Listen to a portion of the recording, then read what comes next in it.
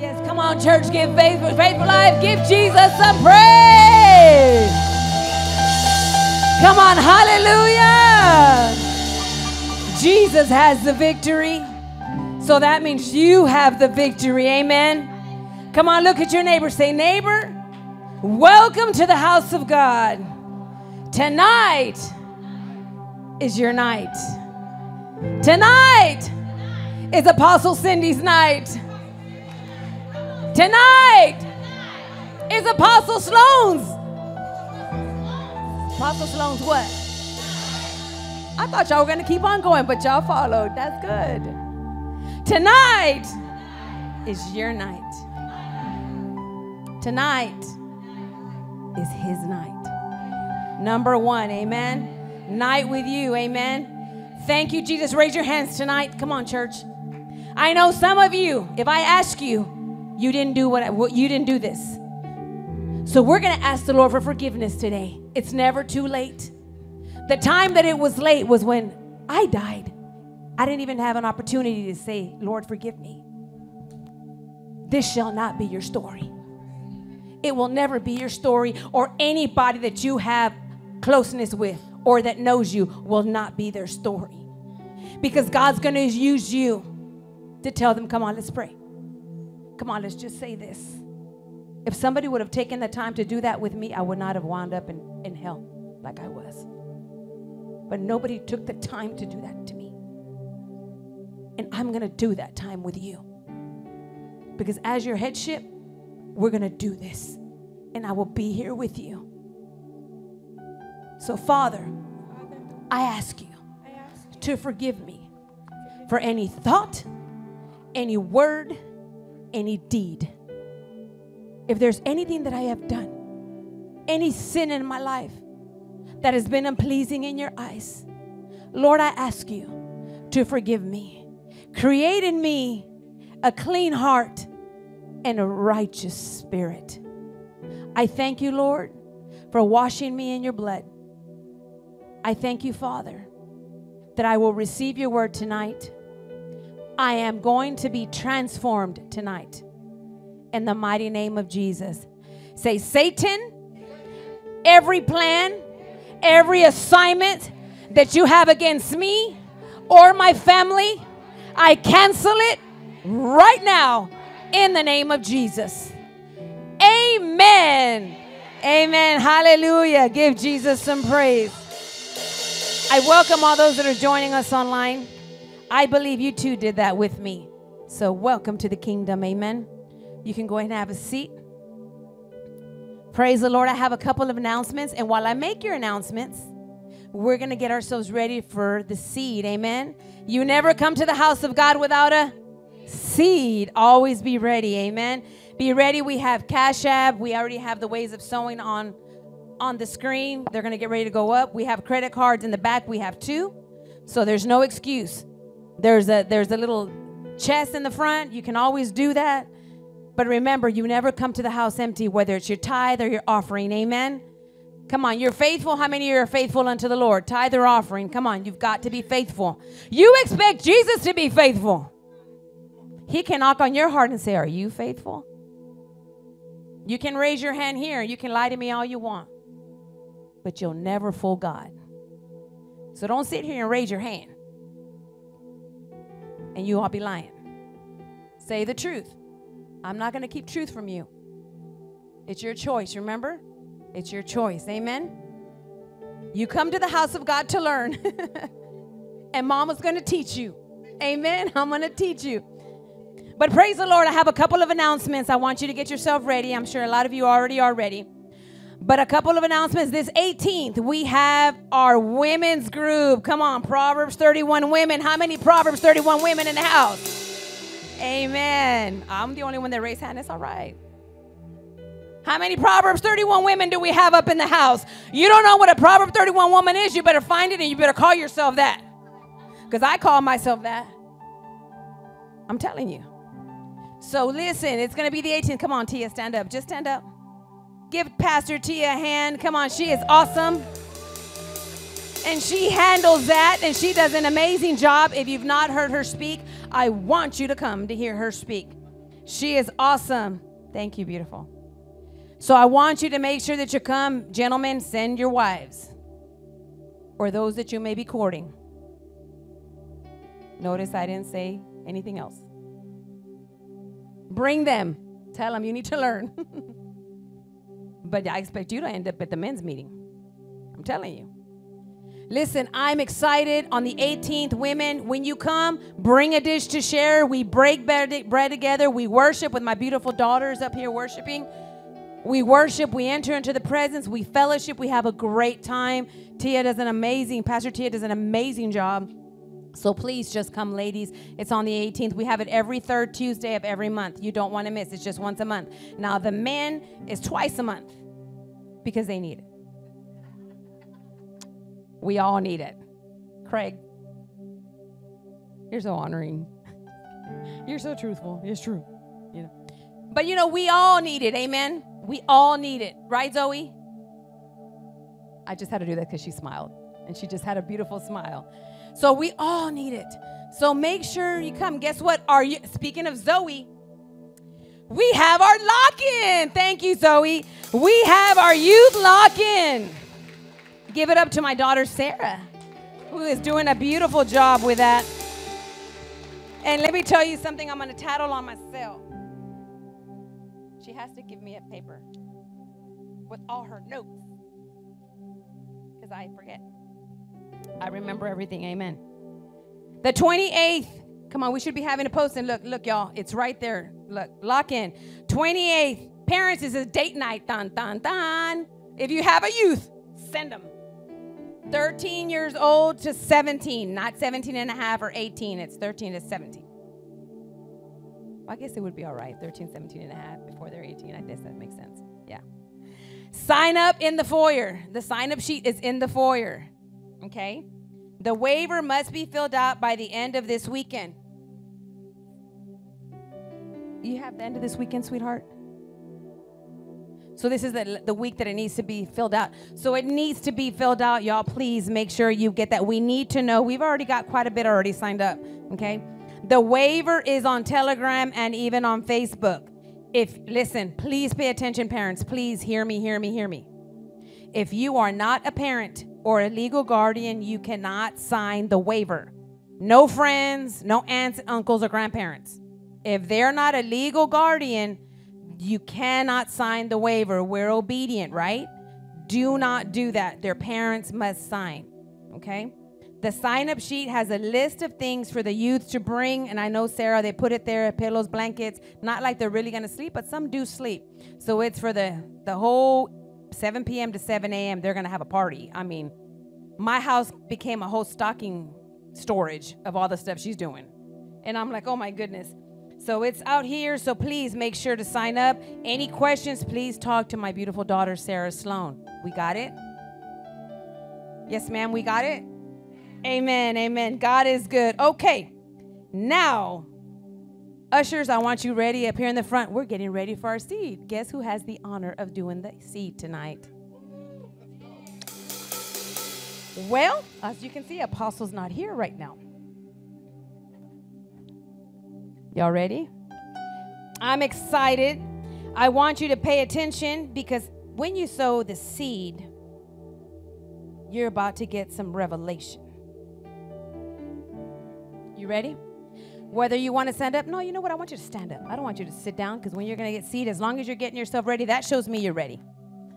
And when you're ready, you're going to start that song off when I'm done, and they're just going to sow seed, okay? We're just going to get ourselves ready. Because I'm going to give you the word tonight as far as the seed. I have to be specific. Amen?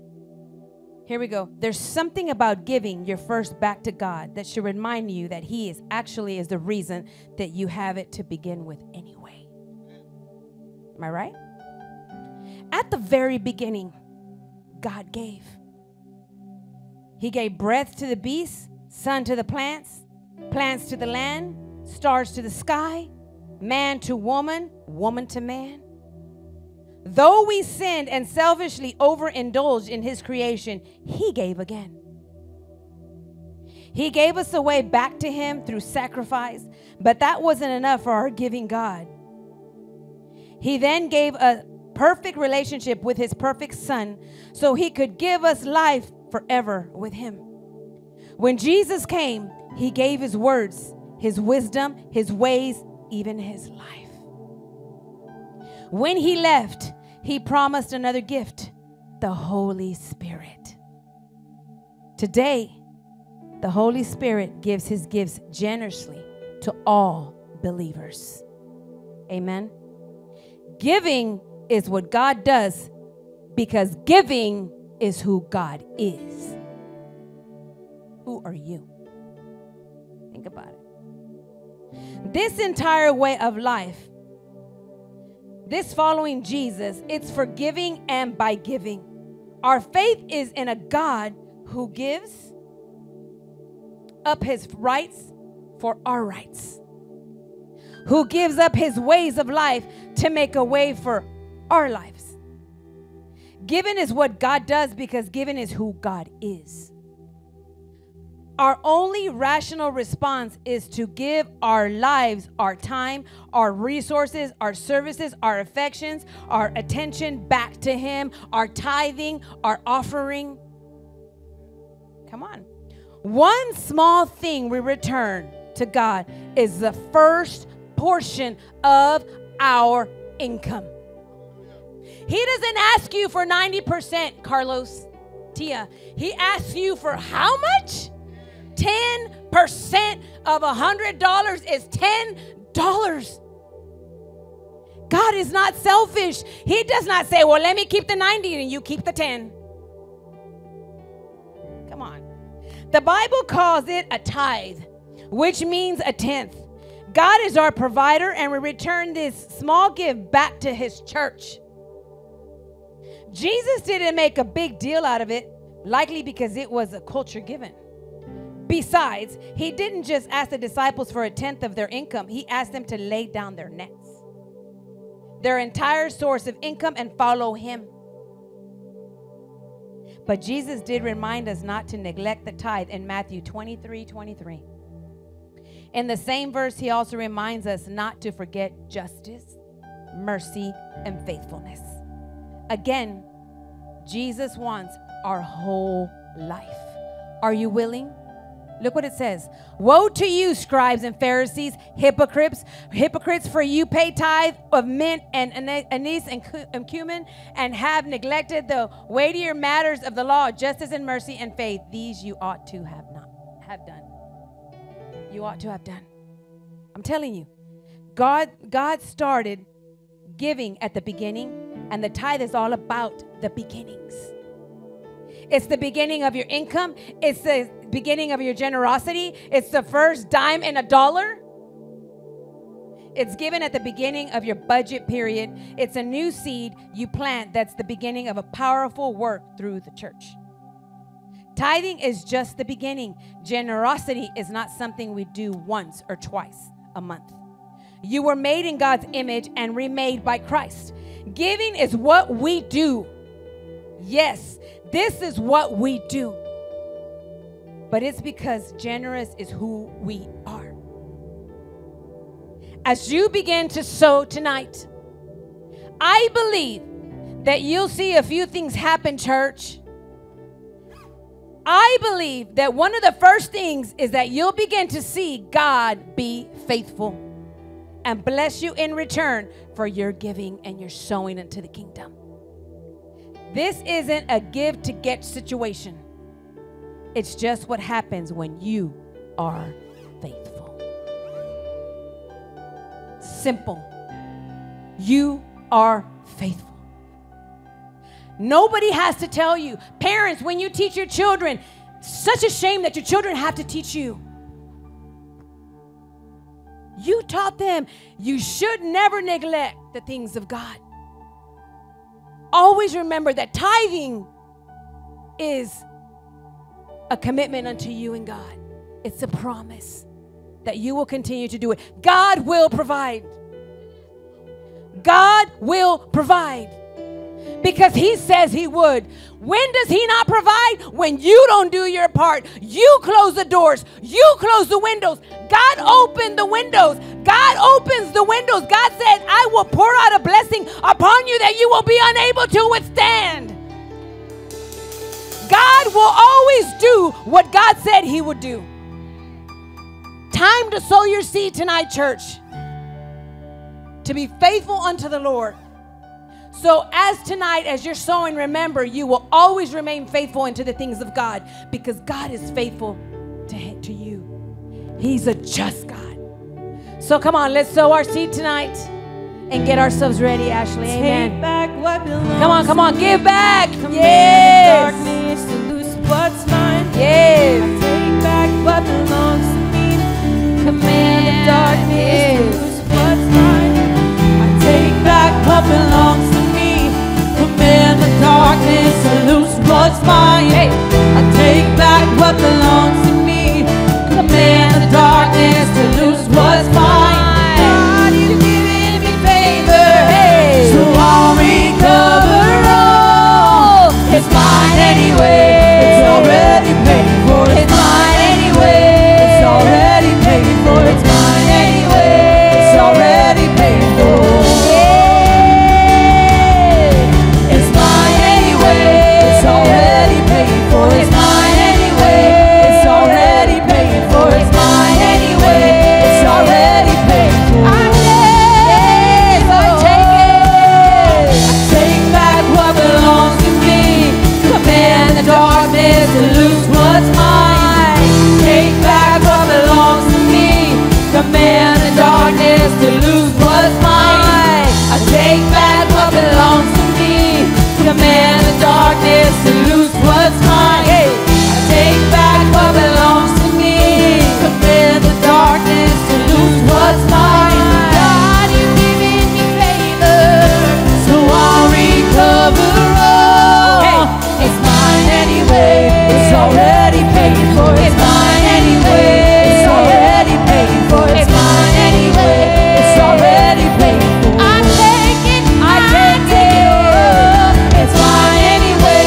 It's already paid for. It's mine anyway. It's already paid for. It's mine anyway. It's already paid for. It's mine anyway. It's already paid for. It's mine anyway. It's already paid for. It's mine anyway. It's already paid for. I take it. I take it. It's mine anyway. It's already paid for. It's mine anyway. It's already paid for. It's mine anyway. It's already paid for. Yes, it's already paid for, church. I take it. I take it right now. I take it. I take it. I take it right now. I take it. I take it. I take it right now. Right now. I take it right now. I take it. I take it. I take it right now. Come on, take it. Yes. I take it right now. I take it. I take it. I take it right now. Come on, when you try to sow, you can take it back. I take it right now. I take it. I take it. I take it right now. I take it. I take it right now. I take it right now. I take it. I take it. I take it right now. I take it. I take it. I take it right now. I take it. I take it. I take it right now. I take it right now. It's mine anyway. It's already paid for. It's mine anyway. It's already paid for. It's mine anyway. It's already paid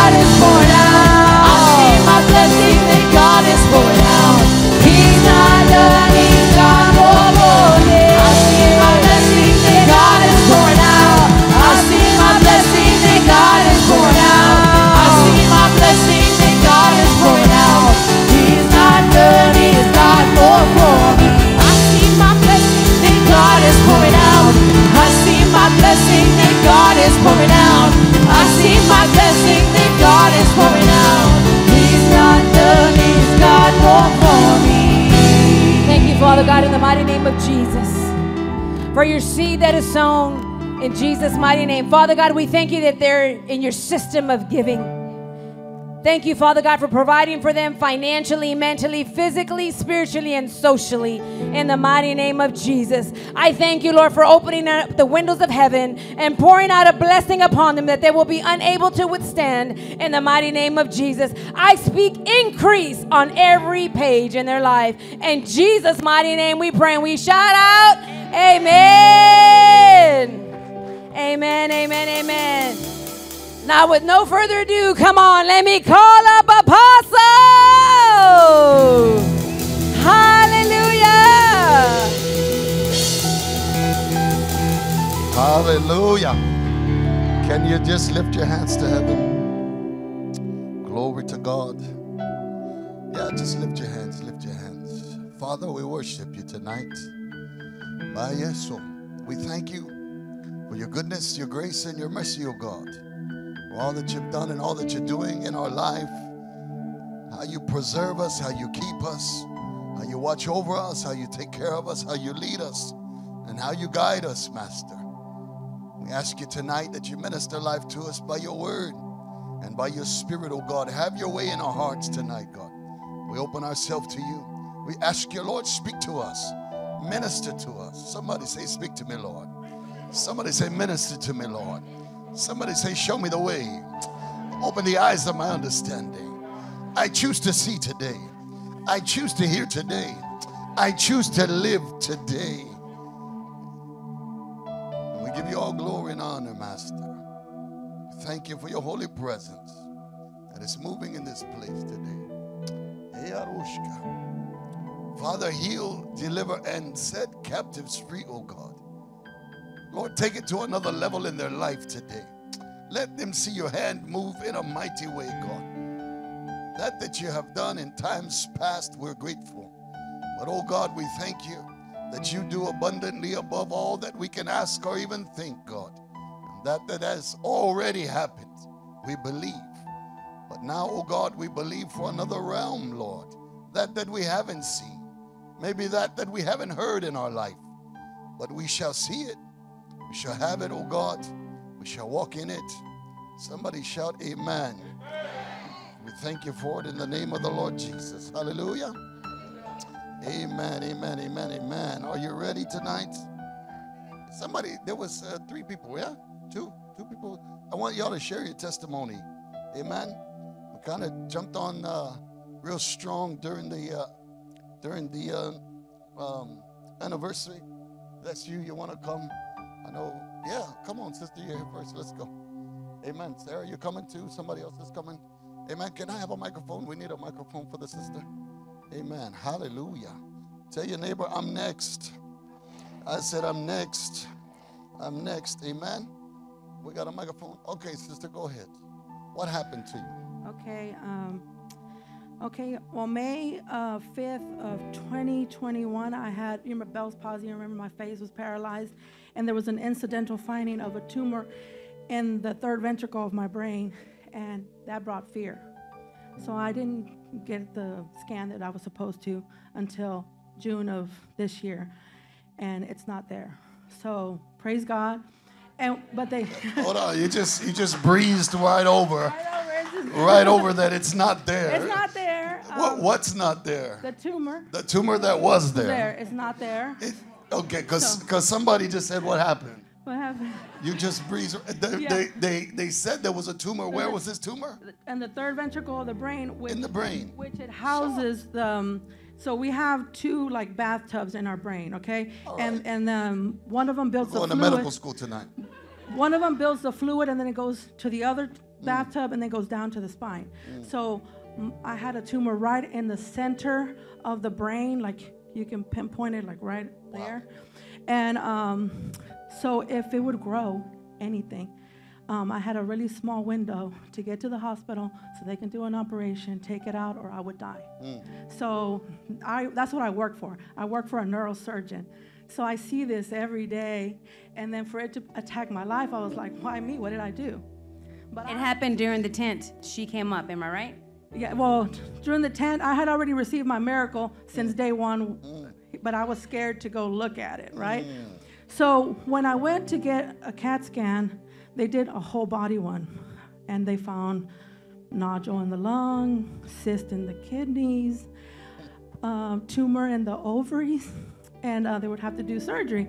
So I went on the 28th, had my CT scan, got all that information, and then I went again the next Friday to the ER, and it was still there.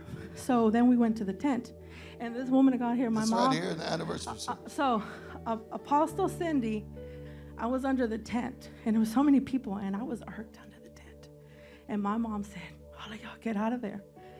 And I went to worship in front, and God is a God of order. So if in the middle of my worship, he met my need, right? So beautifully, it was like, I was like, yes, this is awesome. And never before, I didn't really, like, who's looking? I could care less. Come on. Okay, so then we called the front, and I went up there, and I was on fire. And I could care less if you saw me or didn't see me. I was screaming, and like never before.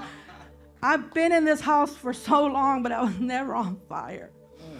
And so I was on fire, and then Dad started saying tumors are leaving bodies, and I was like, yeah, that's me. That's me. And I got it, and but we weren't under a tent. And when I was opening my eyes, it was like this silky tent, and you're standing right there, and I'm just like receiving, right? And I couldn't even talk. I was like shaking.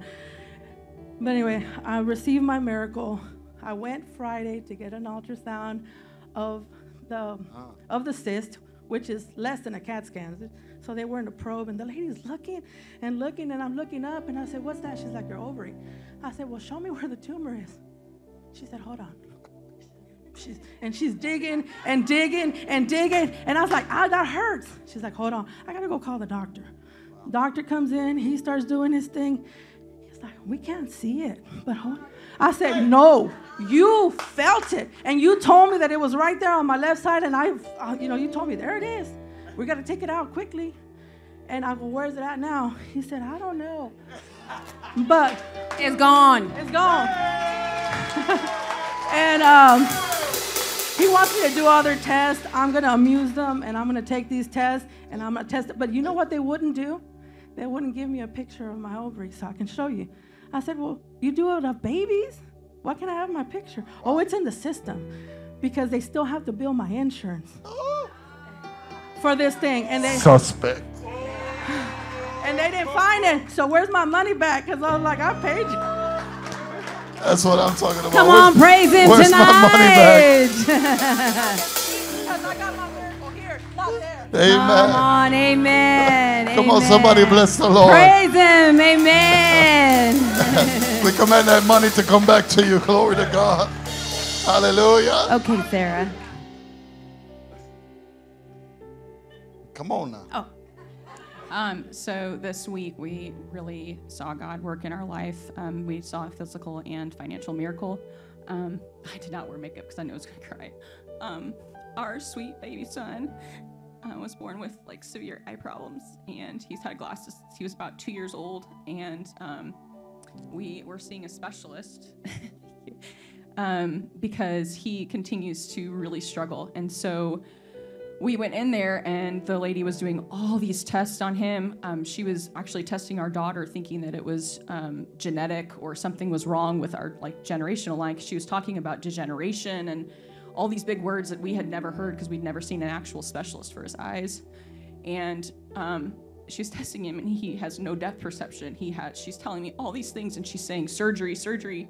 And so I text Daniel, and I was like, can you just pray, because they're already talking about surgery on his eyes, and he's only 5. And so she's listing all these things that are getting worse in his eyes. And so we wait 30 minutes to actually see the whatever the specialist eye doctor is. And within 30 minutes, we go back, and she's looking at his eyes. And she doesn't see anything that's wrong with him. Amen. It just gets better and better. She starts looking, and she's looking. I'm asking her about surgery, and she's like, like, why are you asking about that? And I said, well, the other lady said that he might need. She's like, I don't see any of that. So she pulls up this chart, and she had listed it on there already that he was going to need these procedures. And she's like, there's nothing here. He just needs a new prescription. So within 30 minutes, I know God just like healed his eye. So we go to check out. And when I booked the appointment, they said our insurance with Daniel's job doesn't cover the specialist. So we were expecting to pay like $500 for the specialist, plus he has specialty glasses, so those were going to be like $400 or $500 too.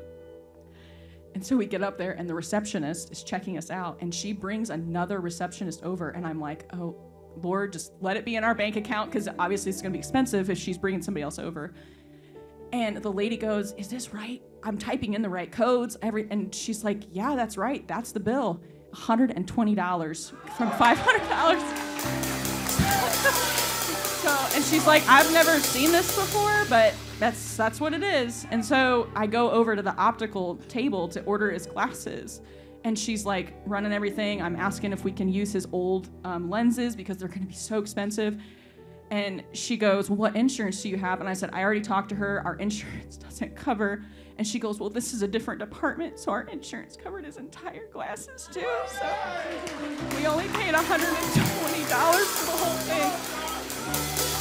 $125 for the whole thing. Come on, Jesus. Congratulations. I think Jesus can get a higher of a praise. Ain't that amen?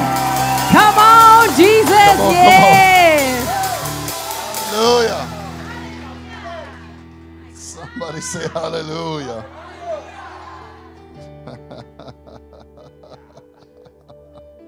Glory. Glory. Let God do it for you, huh?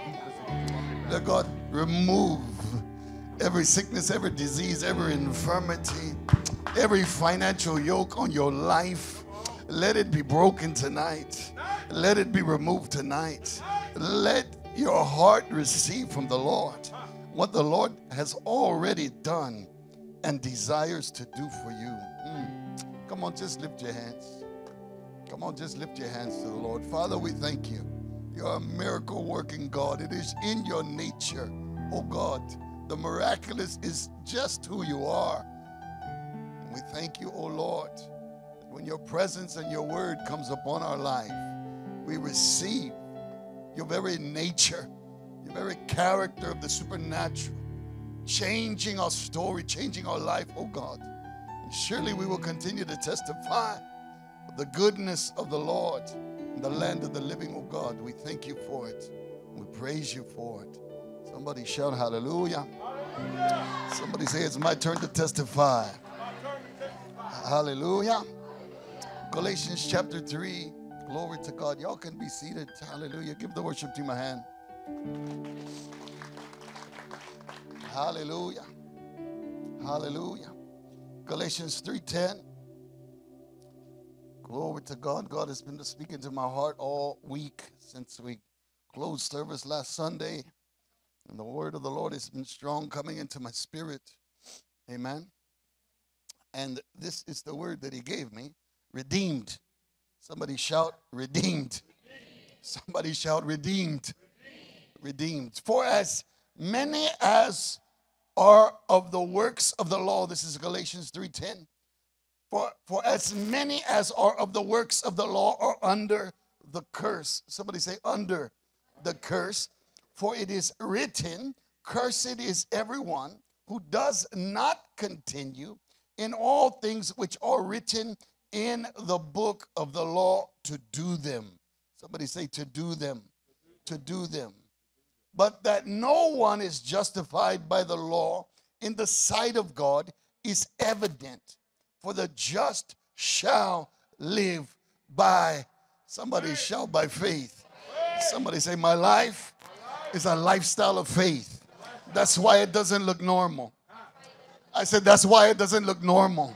Your life will never look normal because your life is a life of faith. Amen. You'll shout when everybody else is crying. You'll laugh when everybody else is sad because your life is a life of faith. Oh, I feel God doing something for you tonight. Those of you that didn't get to testify this week, you will testify. Hallelujah. Hallelujah. So the life is a life of faith. The just shall live by faith. Yet the law is not of faith, but the man who does them shall live by them. What is the law? The law is the first 5 books of the Bible, when it gives you the Levitical law or the law in how you should live your life. Amen. Nobody could live that out. Nobody was perfect in that, except somebody shout his name, Jesus. Somebody say Jesus. Jesus fulfilled all of the law. Somebody say he fulfilled all of the law. Amen. I'm talking about the demand from God for us to do things a certain way so that we would become righteous. Amen. Amen. Our righteousness is now found where? In Jesus Christ. Somebody say in Jesus. And through Jesus, I become the righteousness of God. Hallelujah. So no one is justified by the law. That means in anything you're doing according to the Old Testament, as far as following the Levitical priesthood or the laws of doing different things, if you didn't wash your hands, you were in trouble. Hello? Hello? They came to Jesus and said, how come your people don't wash their hands? He said, why don't you wash your heart? Hello? Somebody said a clean heart makes clean hands. Ooh, somebody's catching something tonight. I said somebody's receiving something tonight.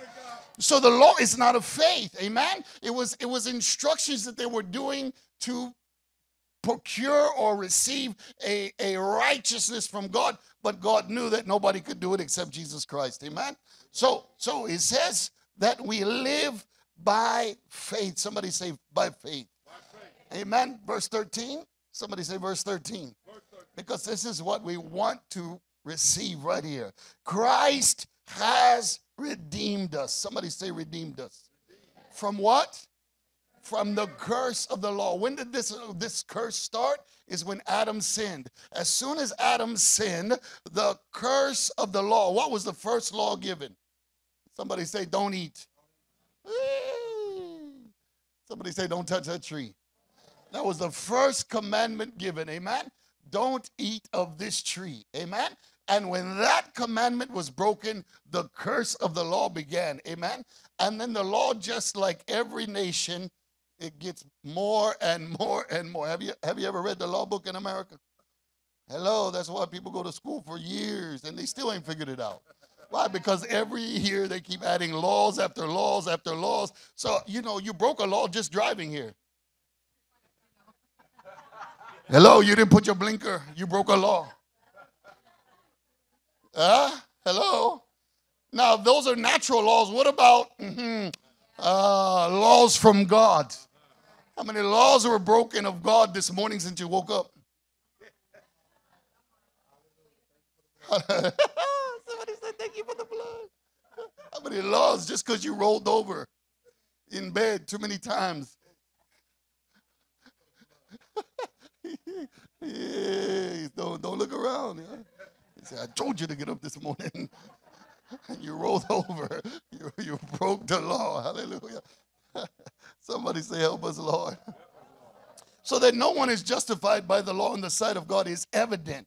Somebody say, no one is justified by the law in the sight of God.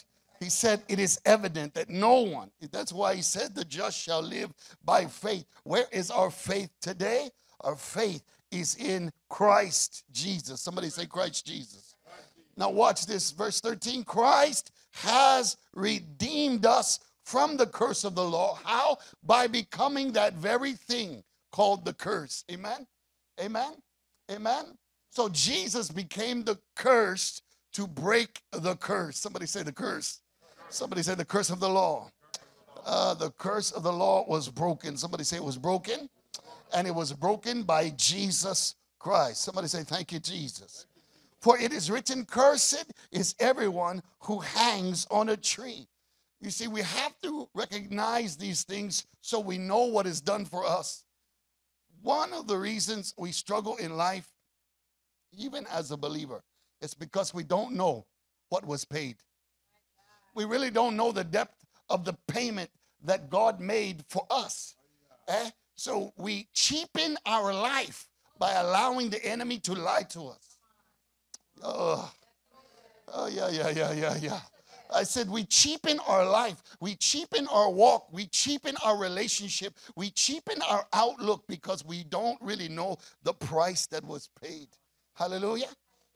We say, yes, Jesus paid the price, but we don't know the value of what was really paid. Somebody say, new value, new evaluation of my heart, of my mind, about the word of God. Hallelujah. So now cursed is everyone who hangs on a tree, verse 14, that the blessing of Abraham might come upon the Gentiles in Christ Jesus, that we might receive the promise of the Spirit through faith. Somebody say through faith. So you have to understand that everything that you have that comes from God is received by faith. Amen. It is received by faith. Somebody say by faith. Somebody say my faith is alive. I don't have dead faith. I have living faith. My faith breathes. My faith speaks. My faith moves. And my faith in the word of God causes God to act on his word.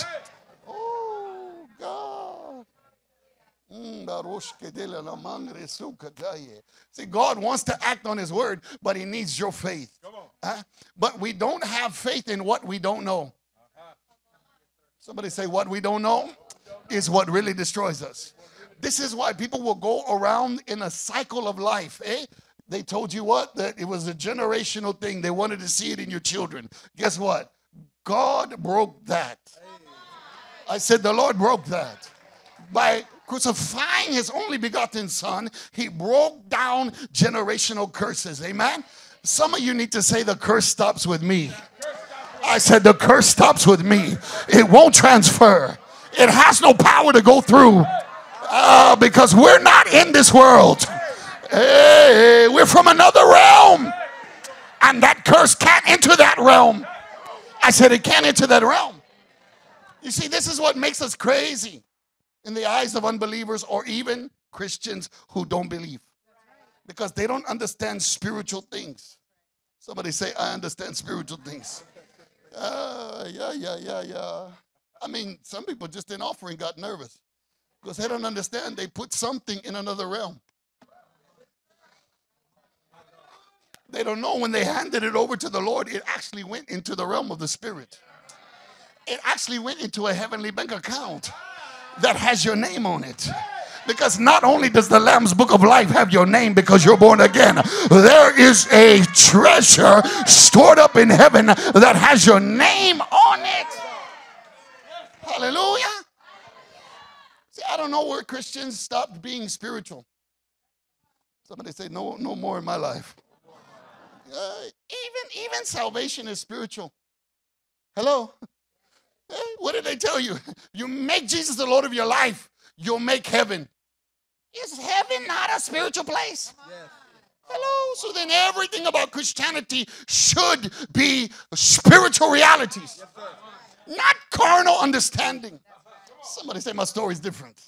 Somebody say I understand spiritual things. Even if I just take it today by faith. But by faith.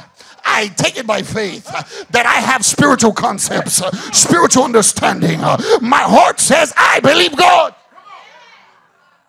Hallelujah. We are not carnal. Hello. What Jesus did for us was not carnal.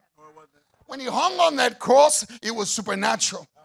When he died and went to hell, it was supernatural.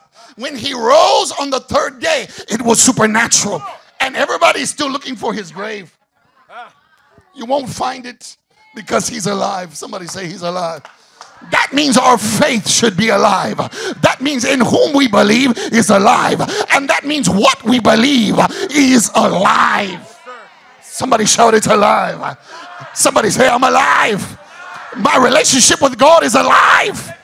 It's not a dead religious thing. It's not a church membership thing. It's an encounter with God. It's an encounter with the word of God. It's taking your faith and touching the realms of glory and something manifesting in your life. Somebody say hallelujah. Hallelujah. Hallelujah.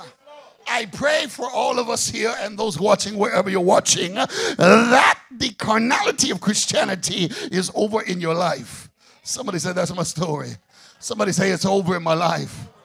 It says that the blessing of Abraham might come upon the Gentiles. Just to receive a blessing from a man that died, how can you get it? Unless you have faith and the transaction is spiritual. Because in the Old Testament, they physically had to lay hands and bless you. That's why Jacob snuck in, smelling like his brother. And his father, Isaac, blessed him. Why? Because it had to be physically transferred. How can this blessing come upon us if Abraham no longer lives on earth? It is a spiritual, somebody say spiritual transaction. Faith is spent and the power of that blessing comes on your life. Hallelujah. Somebody say, let's make that move today. Let's make that transaction today. Let's make that exchange today as we receive from heaven's realms in our life. Hallelujah. You see, I think many of us grew up with heaven was a place that we were going to go when we died. Amen. But Jesus refused that. Not saying that heaven is not there and heaven doesn't exist. I'm not saying that because Jesus didn't say that. He said, I'm going to my Father. But he said some things that made you understand that you don't have to wait to see heaven. No, when Lazarus was at the tomb, they said, oh, I know he'll rise again at the day of resurrection. Guess what that was? That was Christian faith now, waiting for Jesus to come get him. Come on, Martha, Martha. Martha, Martha, where are you at, Martha, Martha? I know he'll rise again in the resurrection. Jesus was saying, no. I'm not talking about when you make heaven. I'm talking about when heaven is made in your life. I'm talking about when heaven comes down and begins to remove tumors out of your body. I'm talking about when heaven comes down and starts changing locations, numbers and digits in your life. I'm talking about when heaven begins to arrive. We're talking about the here and now. Some of us have already settled the now, then, and later. Hello?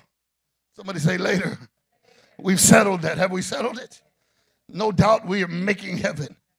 Hallelujah. I said no doubt we are making heaven. But we need to make heaven now. I said we're making heaven now. And this is an understanding that Christ has redeemed us from the curse of the law, because that law is not in heaven. That curse is not in heaven, neither is that law. Hello? Hello? So redemption is not heaven. Redemption is now. I said redemption is now. I said redemption is now. How many times you going to pay for your car when you went to the bank and they said it's paid off? Somebody should receive that. Trust me, I know a lot of things that the Lord has done in people's lives. Just like that. Went to pay for the car. They said, oh, we don't know what happened. But somebody came in and paid the thing. Hello? But it would be ignorant to continue to pay when it was already paid. Hello?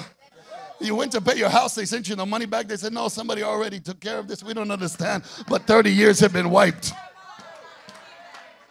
Would you continue to send your monthly mortgage in when it was wiped? When it was redeemed? Hello, when it was redeemed? Would you continue to send it in and say, well, I feel bad because I feel like I owe this debt? Come on, somebody. I feel like I owe this. You know, I don't know. I'm not worthy of this, so I should stay sick because I need to learn something. I should continue in poverty because I need to learn something. You would run out that bank and say, hey, Jesus. Glory. You know what I've done for you, right? Paid the car. Hallelujah. Many of you, glory to God. But it would be ignorant to continue to pay a debt that was already paid. It would be foolishness on your behalf to continue to live a lifestyle of visiting that bank every month on the 5th, saying, here's your money. Hello? Hello? Wouldn't that be ignorant? I'm asking a question. Wouldn't it be ignorant? It would be ignorant. Do we all agree? And wouldn't you celebrate when they said it's paid off? You know what they're telling you? Somebody redeemed it. Somebody took care of it. Somebody canceled it. It's already settled on your behalf. Why are you trying to continue to settle things that have already been settled? Hello? The only reason we do that is because of lack of knowledge or ignorance of what we don't know. When we don't know something, we continue in nothing. Hello? Hello? Hello? Somebody say, I changed today. I grow today. I allow revelation to come on my life. So Christ has redeemed us from the curse of the law. Having become a curse, he told us how he became that curse. Amen? When he became that curse, something transpired. What was on his life was now in exchange for what was on our life. Are you listening? Whatever was on your life from the beginning of time, of when sin began, when you say, Jesus, you are my Lord, you now move into a realm that a transaction was already done on your behalf 2,000 years ago. Amen? Hallelujah. It's no different when you took your first breath. Every sin in this world from the beginning of time was already in your life, whether you were participating in it or not. Hello? Because man was cursed from the beginning. Why? Because man sinned. Amen? And God dealt with the sin issue by sending his only begotten son to become a curse. Why?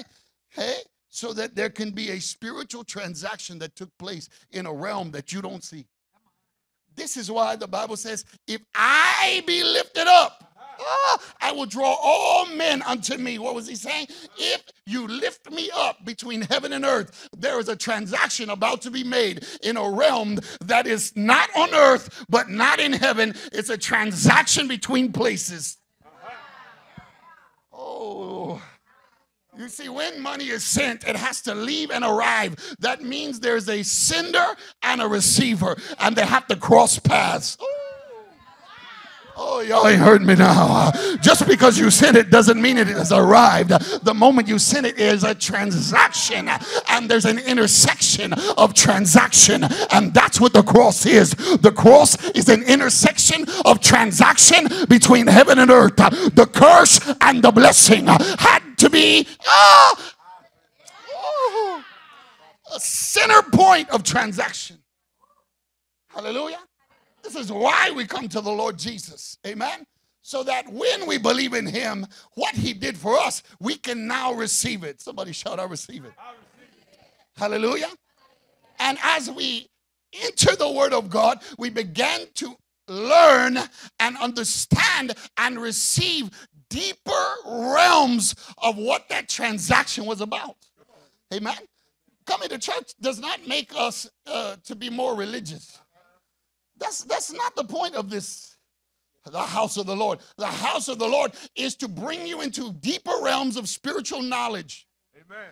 So you know exactly what's paid for in your life. Amen. Hallelujah. Hallelujah. The more you come into that realm of supernatural wisdom and knowledge, the more you receive, the greater your life is. Hallelujah. Hallelujah. You know, I always tell the story that I used to get sick every year. Every year. Sick. I'd call in. Oh, I can't make it today. Yeah. So I used all my sick leave all the time. And then there was a day I just got tired of sick leave. Like, God, surely this is not my story. And I began to understand, to get the scriptures. Because the scripture was the answer to my ignorance. Hello? I said the word of God was the ignorance or the answer to my personal ignorance. Are you with me?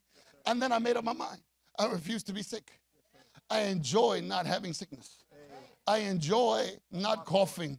not sneezing, not choking, not, some of y'all know. Yeah. I enjoy not waking up miserable in the morning. Hello? Hello? And I started noticing when I started putting pressure on that enemy started fighting. I said, oh, it is an enemy. Because surely when I put pressure and I found that there was a battle, somebody must be on the other side of that thing. And then I realized that I needed to wake up to spiritual concepts and spiritual understanding, that there was a war that I needed to wage with the word against the enemy. Amen? So I started saying, I'll never be sick another day in my life. I started declaring, I refuse to be sick. Even when I was sneezing, I said, not my story. Even when I had to go with a headache, not my life. And I just continued to battle and battle and battle and battle and not say, oh, this is just the way it is. We go through ups and downs. I said, no, not my story. I refuse to be sick another day in my life. I can't hear nobody. Some of y'all like to pay for doctors, huh? I like to be a blessing to the kingdom. Hallelujah. Woo. I'm going to say something, man of God. People won't say nothing about a doctor driving a Ferrari. And yet he used your money. But your pastor, oh my God. Don't worry, it's coming. But your doctor, you be like, ooh, look, we should be a doctor. No, you should be a woman of God. You should be a man of God. You should be a spiritual fire. Oh, I know it's good.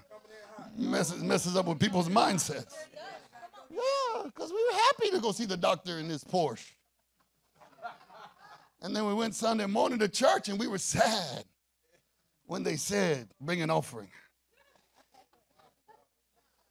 It's crazy you don't have offering insurance.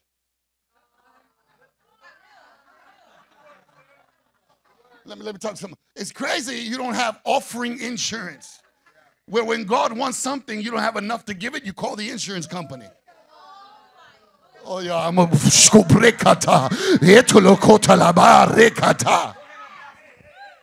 but every job you get, they offer doctors getting paid from your insurance. God bless them all, amen. Nothing against them. They're doing their job. But you should give them less work. Because you've been redeemed. Somebody shout, I've been redeemed. I've been empowered. That I'll never be sick another day in my life. Somebody said, that's my word of confession the rest of my life. And what I believe by faith, according to the word of God, I can put my hand on it. Hallelujah. Hallelujah. Hallelujah. Somebody said, that's my story. I put my hand on healing, on wholeness, on fulfilling the word of God, that I'm healed and I'm healthy and I'm whole in the name of Jesus. Hallelujah. See, some of these things shouldn't make you nervous. They should make you happy. They should show that you have an answer in the word of God. Not to live according to this society. Did Jesus live according to this society? My question is, what doctor did Jesus see? Okay. Well, you say he's Jesus. But let me give you a word. He's actually your elder brother. So if he's your elder brother, you're of the same bloodline. And what isn't in Christ should not be in you. Somebody say, it's not in me. He's redeemed me. He's bought me back from the curse. Hallelujah. Glory to God. Somebody's receiving something. Amen. I heard a friend of mine call me today. He's like, they have a pastor friend. They diagnosed his wife with cancer and he's freaking out. He said, then I told him y'all's testimony. I said, really, brother? He said, I did. He said, I know a man of God. They told his wife he got 4 months to live. She said, I already died. That's a woman of God. He said, and nobody knew because their faith was not shaken. Nobody knew in 2012 there was a death sentence given by a doctor. Nobody knew. Hallelujah. Somebody say, God is God, and his word is his word. I'm responsible to believe his word. I shall see his word. Hallelujah. So yet the law is not of faith, but the man who does them shall live by them. Amen. So we don't live by the law of the Levitical, assigned laws that were given in the first 5 books. Amen. Even all the way through Deuteronomy. We don't live by those laws because God summed up the laws in one thing. Jesus said, love your, remember, what are the greatest commandments? He said, love your neighbor as yourself. Anybody love the Lord? Anybody love the Lord? So we got that right. Love the Lord and then love yourself. And then love your neighbor. Love everybody. But number one is who? Okay. You love the Lord and you can love everybody. So Jesus summed it up in one. Really, all of those. He said, just love your neighbor. Amen. He summed all of those things up in one. Love your neighbor. My question is, do you pray for your neighbor? I got to tell you, don't answer. Don't lie. You're in the house of God. But if you love your neighbor, you're actually praying for them. You're actually praying that God touch their life. God deliver their life. Amen. So the reality is, when we love people, we're always praying for them to come to a revelation of the Word of God or the life of God. Somebody say, I'm praying now. I'm showing my love for all of my neighbors. And I'm praying for them to be free. Hallelujah. Praying for them to be delivered. Amen. Because he's saying to us, it is that one law that we actually live by. Amen. Amen. Amen. That one law is loving everyone around you. How do you love everyone around you? How? Prayer. Praying for them. Speaking to them about God. Helping them when they're down. Seeing them go through something. Don't pat them on the back only. That's not love. Hello, don't pat them on the back only. Do something. Pray for them. Cast it off of them. Give them the word. Amen. That's what love does. I said that's what love does. Don't beat people down. Lift them up with the word of God. Tell them, look, the Bible says this for you. Eh? You're like, oh, I'm having a bad day. It's all right. Don't worry. This bad day is over because I'm here. I just helped somebody. Don't fight and argue with your husband and wife, and call each other names. Give each other the word. Hello. By doing that, you're fulfilling the law of love. Eh? And what you're actually accessing is this right here. Somebody say this right here. That the curse of the law is removed off of you. There are many Christians still under the curse because they don't know how to love.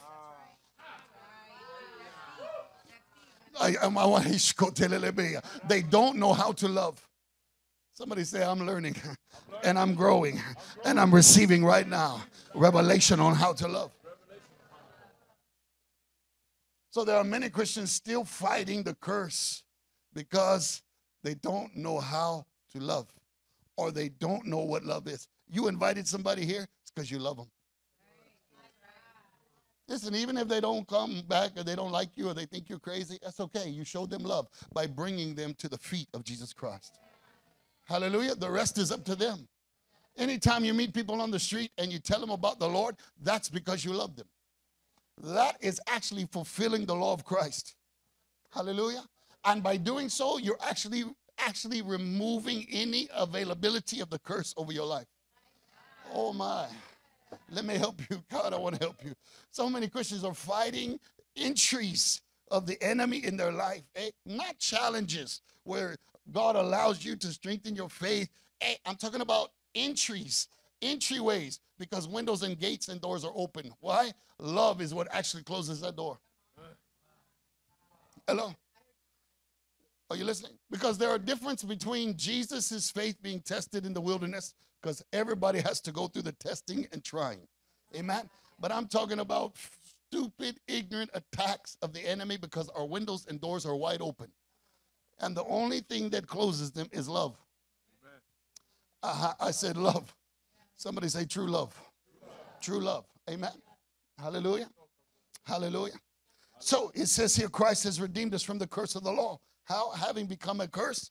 So he actually became the curse for our sake. And what's amazing is when you make Jesus the Lord of your life, that was upon Jesus called the blessing is now in transaction to you. It is upon your life today. It is actually in your spiritual bank account. When you look at your bank account in heaven, it says, Craig the Blessed. Hey. Yes, sir. That's what's on your spiritual bank account in heaven.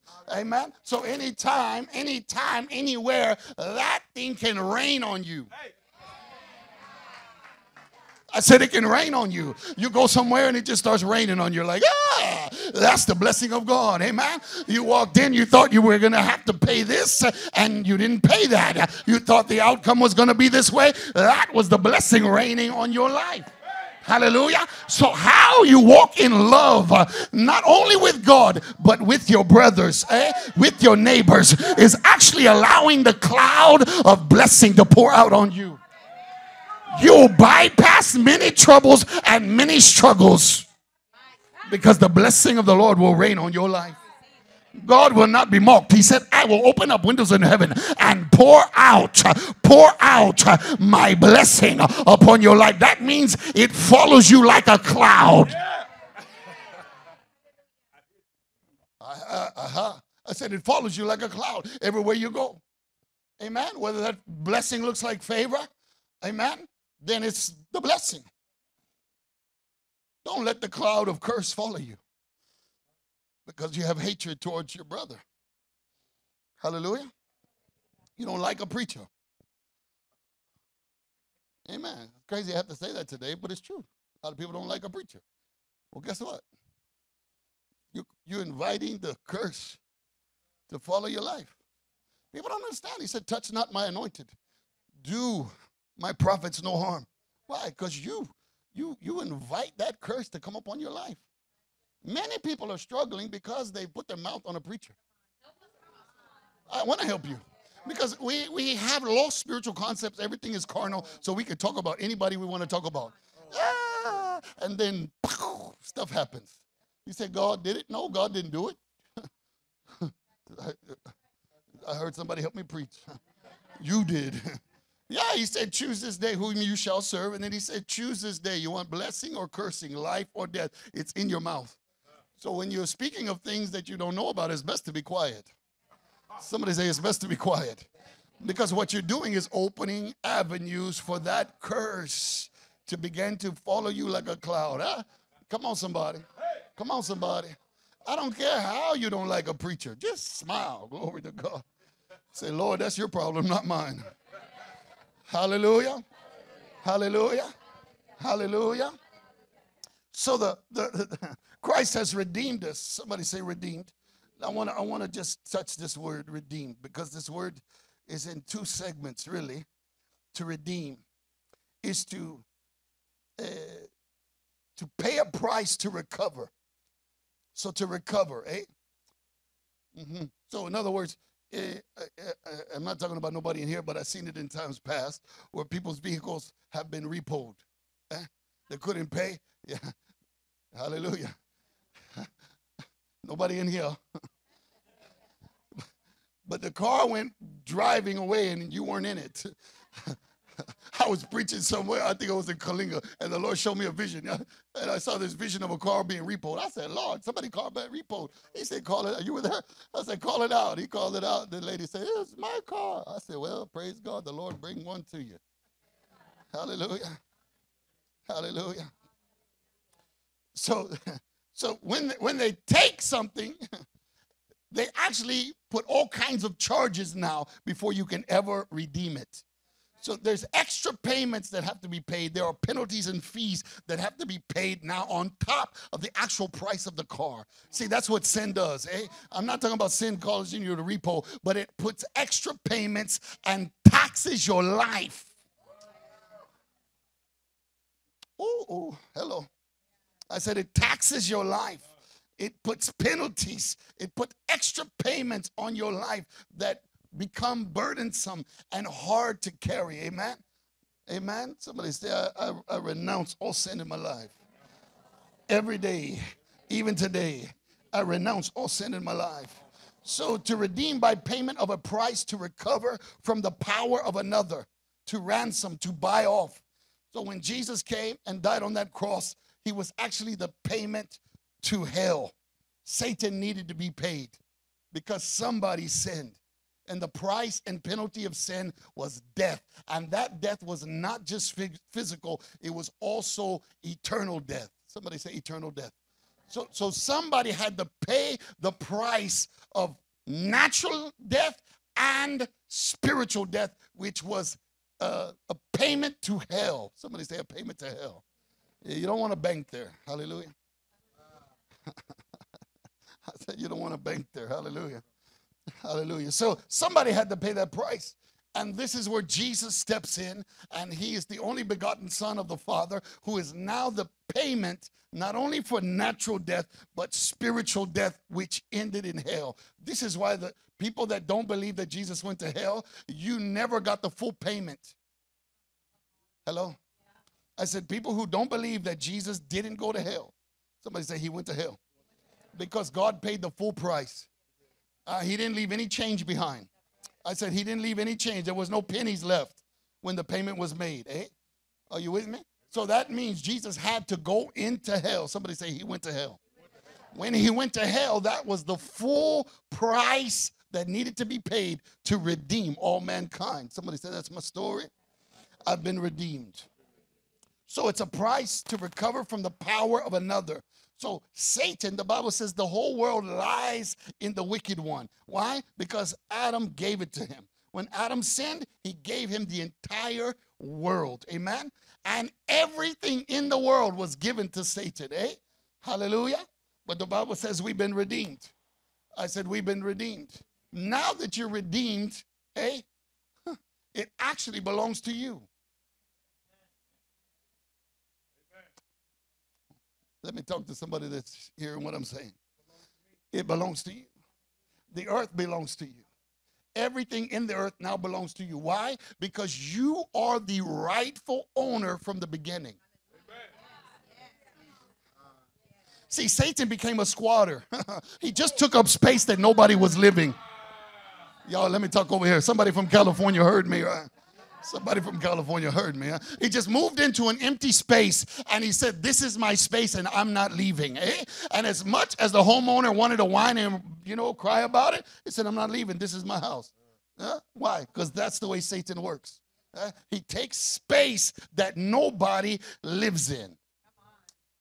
So now there was a vacuum when Adam sinned, and there was now an empty space, and he moved into that space, and he said, it's mine, because man was not found there anymore. Hallelujah. But now Jesus Christ came, and when he came, he took the keys of death, hell, and the grave away from him, and then he gave us the keys to the kingdom. That meaning that everything from heaven to earth actually belongs to you and me. Oh, I want to go there. I don't know if you're going to let me go there. So it's not just earthly dimensions. It's not just earthly situations or earthly things. It's actually heavenly things and earthly things belong to you because you are the rightful owner to everything that God ever created from the beginning of time. God did not come here with his only begotten Son to bring people to religion. He actually brought them back to the place even before Adam was born. Hallelujah. Or created. Are you listening? Took us beyond the creation of Adam. Amen. He redeemed us back to the Father before there was Adam. Hallelujah. Somebody say redemption. Being bought back. Being bought back. So not only are you bought back, but you are made new. Somebody say made new. So you're bought back, but you're also made brand new. That's why the Bible says you are a new creature, a new type of being. You're a new species of being. So you're not the old one revamped or revived. You're actually removed, and a new you is actually put there. Hallelujah. This is what separates you from Adam. This is why the Bible says you are born again. That means you're born before Adam was ever born, because it cancels out all of darkness and all of sickness in your life. All you need to do is begin to believe God for who he says you are. Hallelujah. You are not without power. You are not without authority. The only thing we lack is revelation of truth. Somebody say, I'm capturing mine tonight. See, you can go through life bumps and bumps and bumps and sicknesses and turmoil and all these things, and none of those things build your faith. Hallelujah. But the word of God entering your heart, coming alive, will conquer every challenge. I said you'll conquer every challenge. Hallelujah. Let me finish the story. So I woke up one year and I told my wife, did you notice that I wasn't sick all last year? She's like, I said, did you notice that the flu came and went and it never entered the house? Did you notice that everybody was sniffling and sneezing and we were just partying along? Glory. And nothing entered our life. I said, that's your story. I said, that's your story. Some people say that's impossible. Oh, wait a minute. All things are. So what you going to say now? What you going to, oh, that's impossible. All things are possible to him that believes the word of God. See, because if Jesus is my realm of understanding of what my life should be like, and I asked myself, where was Jesus sick? You say, oh, but he was the Son of God. Then who are you? I know a religious Christian. That's what they made us to be. Somebody said, not my story. No, because either we're adopted or we're not. Either we're brought in the family or we're just a group of people trying to believe in a God. Oh, no, somebody say, yeah. I heard somebody say, this man's crazy. No, I read my Bible. I read my Bible. You should read your Bible. I'm talking to somebody out there. You read your Bible, you'll realize that Jesus gave birth to sons of God. Not Christians. Not churchgoers. Hello? Hello? Hallelujah. Hallelujah. He didn't redeem a fallen man into a position. He removed a man and made a new one. That's everything your Bible says. We just been too weak to tell you that. Not this guy, but other guys.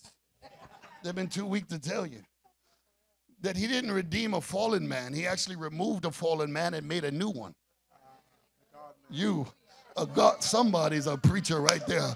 He made a God man in the image of him again. Hello. Somebody say, we're God men. Because either you're saved or you're not saved. Either you're born of God or you're not. Hello. Hello. Hello. And if you're born of God, if your dog had puppies, would you call them cats? I mean, maybe you would in this society. You might call them furries. Who knows what you call them? I mean, we got to wait a little while till they figure out what they are. You know, that's what they tell us today, you know. But if my cow had a cow, it would be called a calf, which is actually the offspring of a cow. So if God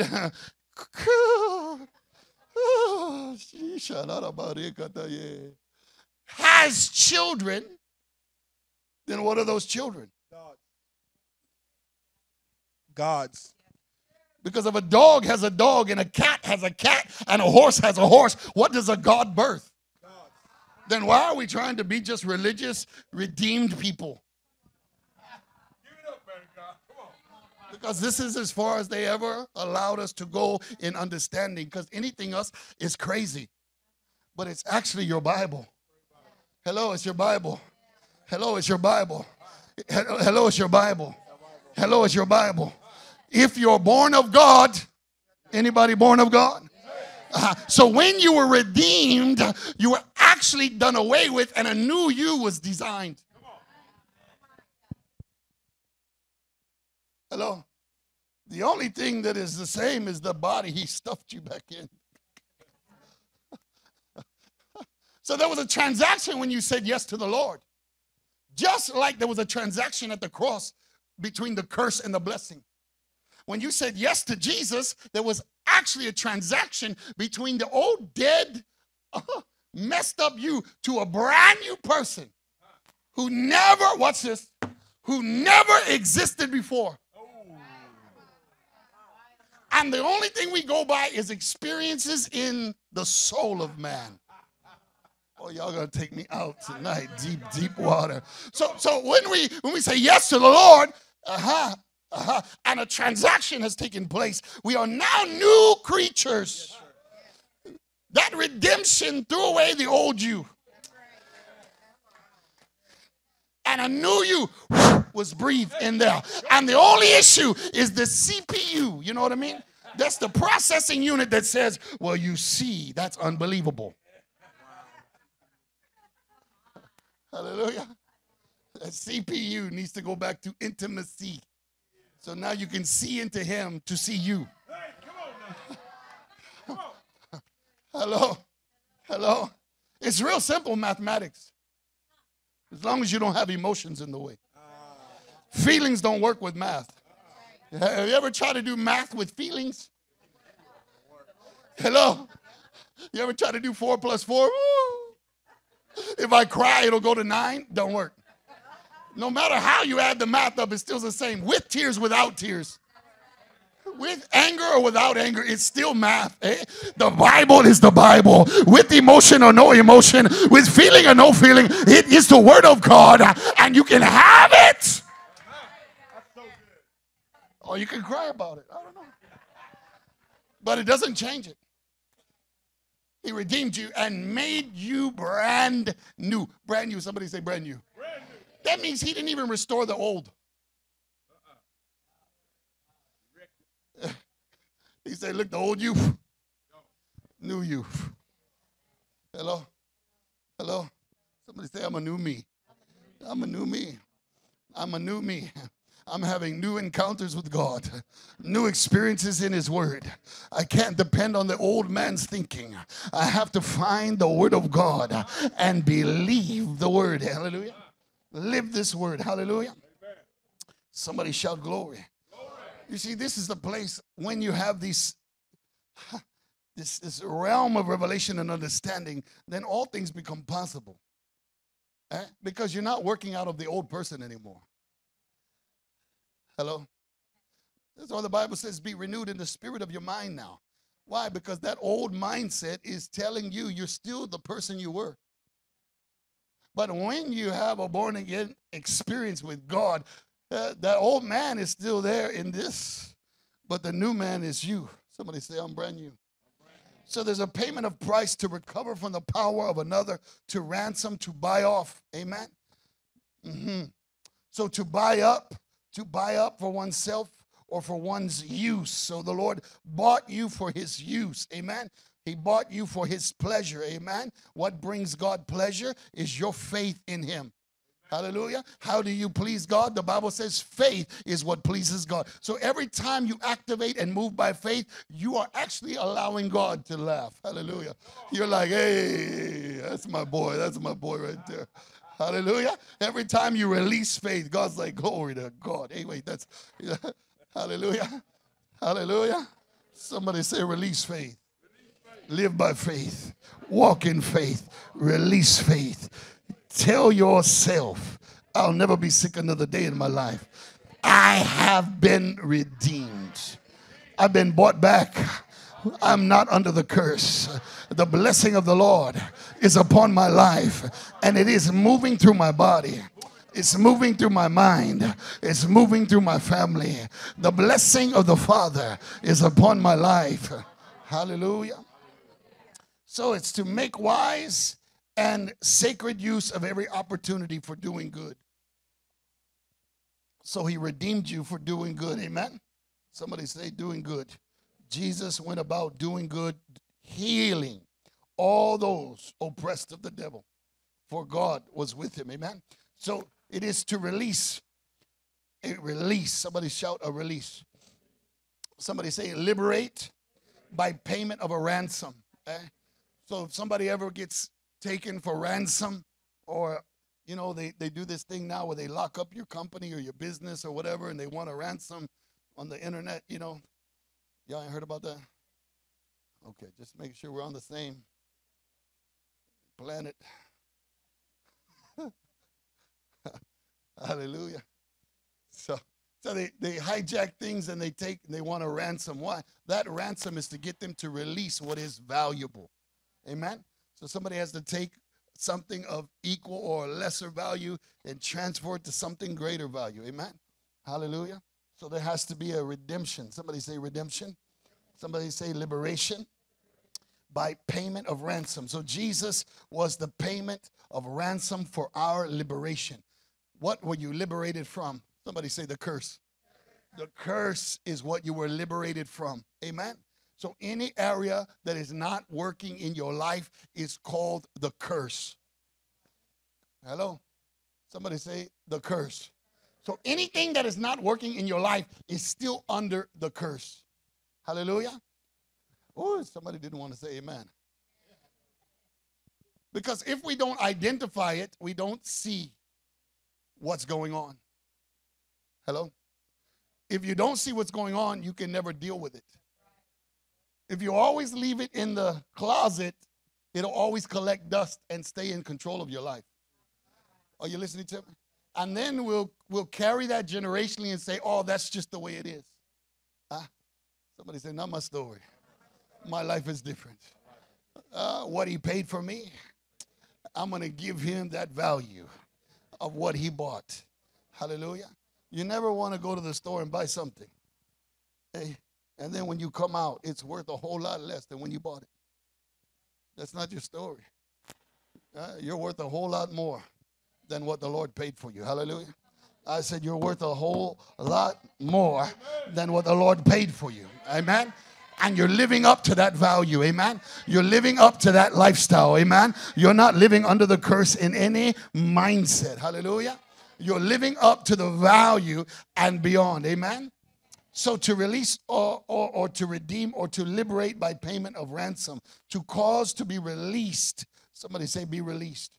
This is interesting that the Bible says it is the truth that releases you. It's the truth that makes free. It's the truth that releases you. Once you receive truth in an area, you are now being released. Hallelujah. Somebody say the truth of the word releases my life. Releases my life. Releases my understanding. Releases my relationship with the Lord. Amen.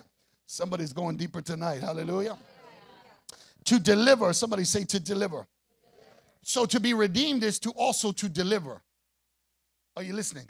So when we don't talk about deliverance in the house of God, we are leaving redemption. Hello? We need to be made free. Amen? And what is deliverance? It's an area where the enemy has a foothold in your life. Wherever the enemy has a foothold or a stronghold and he's holding your life down, that is where the curse is entering. Amen? Or that is what the curse is hanging in there. So that has to be delivered. Somebody say delivered. So it says to deliver from evils of every kind, internal and external. That's in your Bible. That's in your Bible. So to be redeemed is also meaning to be delivered. Internally and externally. Amen? Amen? Because there are things that will hold your life externally. Amen? You don't even know they exist. You can't feel them. You don't experience them. They don't choke you. They don't make you cry. They just make your life harsh. Hallelujah. Those are out there. Those are external. Amen? You don't even feel it. You just know something's wrong. Something's not going on. Something's not happening. Hallelujah. Somebody say be delivered. Somebody say be free. So the Lord paid the price. Amen. Somebody say I'm redeemed. I'm redeemed. I'm redeemed. Hallelujah. Glory to God. Hallelujah. Let's look at 1 Peter real quick, and then we're going to pray. Hallelujah. I was going to read you Deuteronomy 28, but we'll see if I get there tonight. Hallelujah. 1 Peter chapter 1. Glory to God. Are you receiving something tonight? So you don't have to accept everything in your life. Amen. Don't accept everything just because, you know, your family went through it. Maybe you didn't have a dad, a mom, whatever. I mean, we could say all kinds of stuff. Amen. The Bible says, don't think your plight is not common. Hello? Don't think what you're going through is only you going through it. That is a lie of hell. To say I'm the only one in this. No, no, no. There have been thousands. There's nothing new under the sun. What you're going through, somebody else has already gone through, and there are many others going through, but God has already answered that plight. Hallelujah. I said, the Lord has already answered that plight. Somebody reach up and take it now. Somebody reach up and take it now. I said, reach up and take it now. God has already answered your situation. I receive it right now. I receive that answer right now. I receive that deliverance right now. I receive that empowerment right now. Hallelujah. Glory. 1 Peter chapter 1, verse 13. Therefore, gird up the loins of your what? Mind. I can say that another way, but we'll let you read it. It means tighten things up on your mind. Don't let your mind wander. Don't sit there and think, I'm sick, nothing's working. That you're going totally against the word of God. It says gird it up. That means tighten it up. Don't let your mind go wandering. Be single-minded. Be focused on the things of God. Be focused on the word of God. That's how you start breaking the curse, is that you don't allow your mind to say, nobody loves me. What? And you're a believer? For God so loved the world, and nobody loves me. Somebody say, not my story. I know the Lord loves me. And I know the body of Christ loves me. Hallelujah. And let me help somebody, because love ain't a feeling either. I said love ain't a feeling. I don't care how many country songs or rap songs or other songs talk about love as a feeling. Nah, baby. Ain't no feeling. Hallelujah. God is love. Therefore, gird up the loins of your mind. Be sober. That means have control over your mind. That's what the Bible says. Don't be drunk with wine. Why? Because you lose control of your mind. Come on now. Don't act like you've been saved all your life. Some of y'all used to dance in this club. This used to be a bar. Some of y'all. Oh, yeah. It's crazy. You know, when it used to be a club, people would be dancing. People come to church, they're like,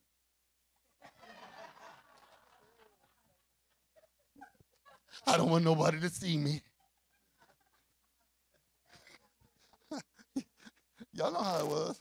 Y'all were like, I want everybody to see me. You go to church, you're like, I don't want nobody to see me. Hallelujah. Back in the day, you'd be like, hey, what's up? Let's get the party started. You come to church, you're like, shh, be quiet.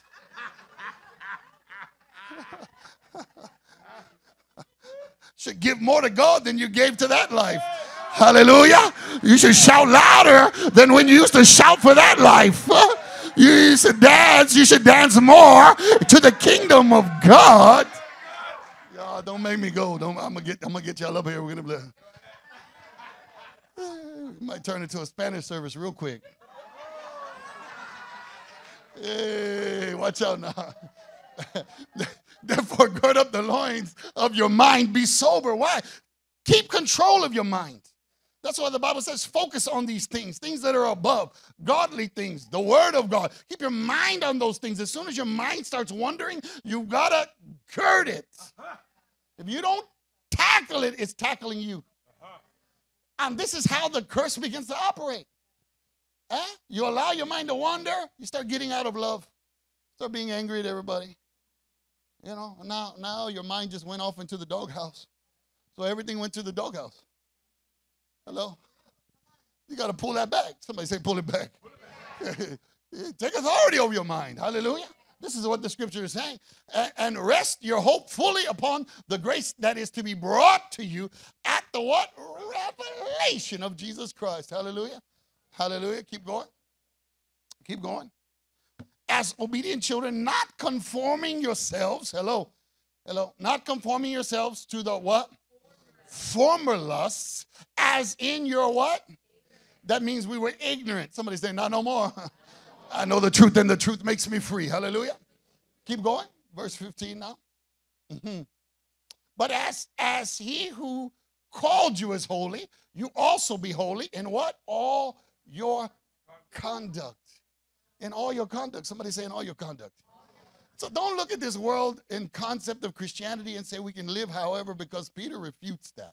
That means in your conduct, you know, it's not legalism to want to live holy. It's righteous working in you that you desire to live holy, that you hate sin, you hate wicked things, you don't desire none of that. That is actually righteousness working in your heart. Amen. So, but as he who called you is holy, you also be holy in all your conduct. Hallelujah. And he says, because it is written, be holy, for I am holy. Amen. And you say, how can I be holy? It's simple. Aren't you born of God? Is God not holy? So when you yield to the God you,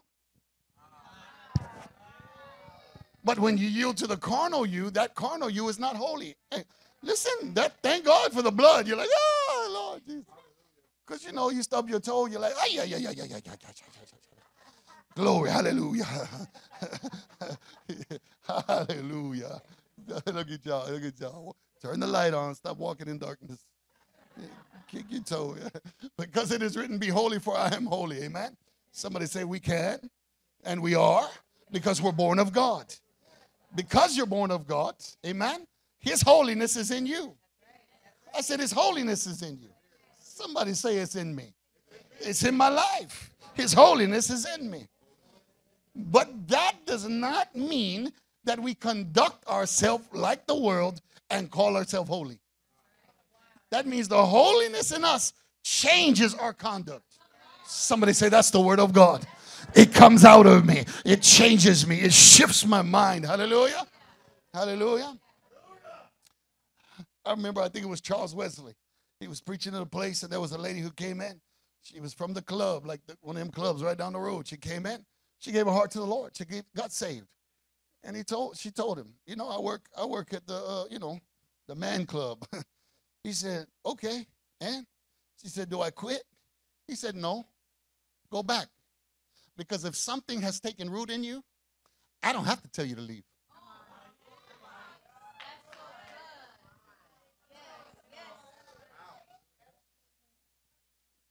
She came back 2 weeks later, said, I left, I couldn't handle it. My heart couldn't handle it. My heart couldn't handle it. My heart couldn't handle it. I couldn't live in that life. Somebody say, a new me. Brand new. Inside out. It says, and if you call on the Father who is with partiality, without partiality, judges according to each one's work. Conduct yourselves throughout the time of your stay here in fear. Somebody say in fear. Somebody say in fear of the Lord. Knowing what? That you were not redeemed with corruptible things. Somebody say redeemed. So you weren't bought with silver and gold. Amen. You weren't bought with money. You were bought with blood. Somebody say the blood of Jesus. It says, know that you were not redeemed with corruptible things like silver or gold from your aimless conduct received by the traditions from your fathers, but with the precious blood of Christ. Let me say something here. Back up to the previous, because it says, knowing that you were not redeemed with corruptible things like silver or gold from your aimless conduct received where? By what? So there are many things we do that our fathers or the generation before us gave us. And we still do those things. Amen? And that's what the Lord redeems us from, because we are a product of our environment. This is why we must change our environment. Hello? When you change on the inside and you become a new person, don't be ashamed that you desire to change everything around you. Don't let nobody tell you, well, what do you think? You're better than us? Say, no, I'm just a new me. So I don't want to live like that. Are you listening? Don't let people talk you down or talk you out of what is in your heart screaming to say, hey, don't live in this area or don't walk like it, don't talk like that. That is your heart. That is changing the outcome of your life. That's the first attacks that begin to come. Why did you move over there? Why you going to that church? Well, y'all better than us now? Come on, we heard it all. We heard it all. You think you're smarter than us? You think you're better than us? Okay, I could tell you stories, Lord Jesus, but I'm not. Amen? But I knew my heart was telling me, do this, go this way, leave all this, exit from here, into there. Are you listening?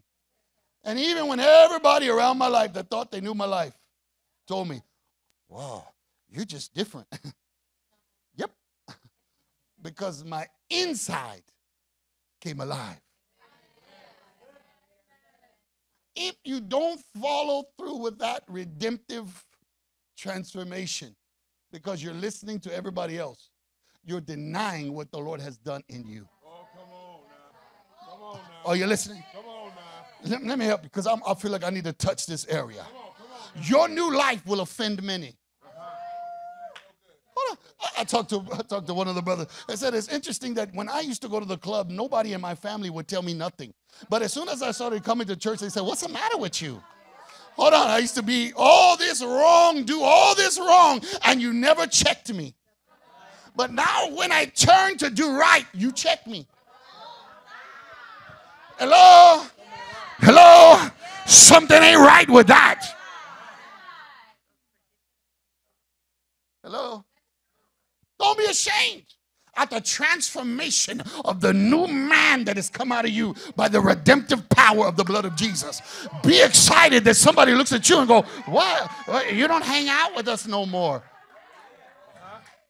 How come you don't come around the fellas no more? You know, we used to always hang out every Friday, Saturday. You know, we had our own little thing going. And it don't fit in your heart no more. Hallelujah. Hallelujah. I'll get you a wife like mine. My friends came over. She came out. He's saved now.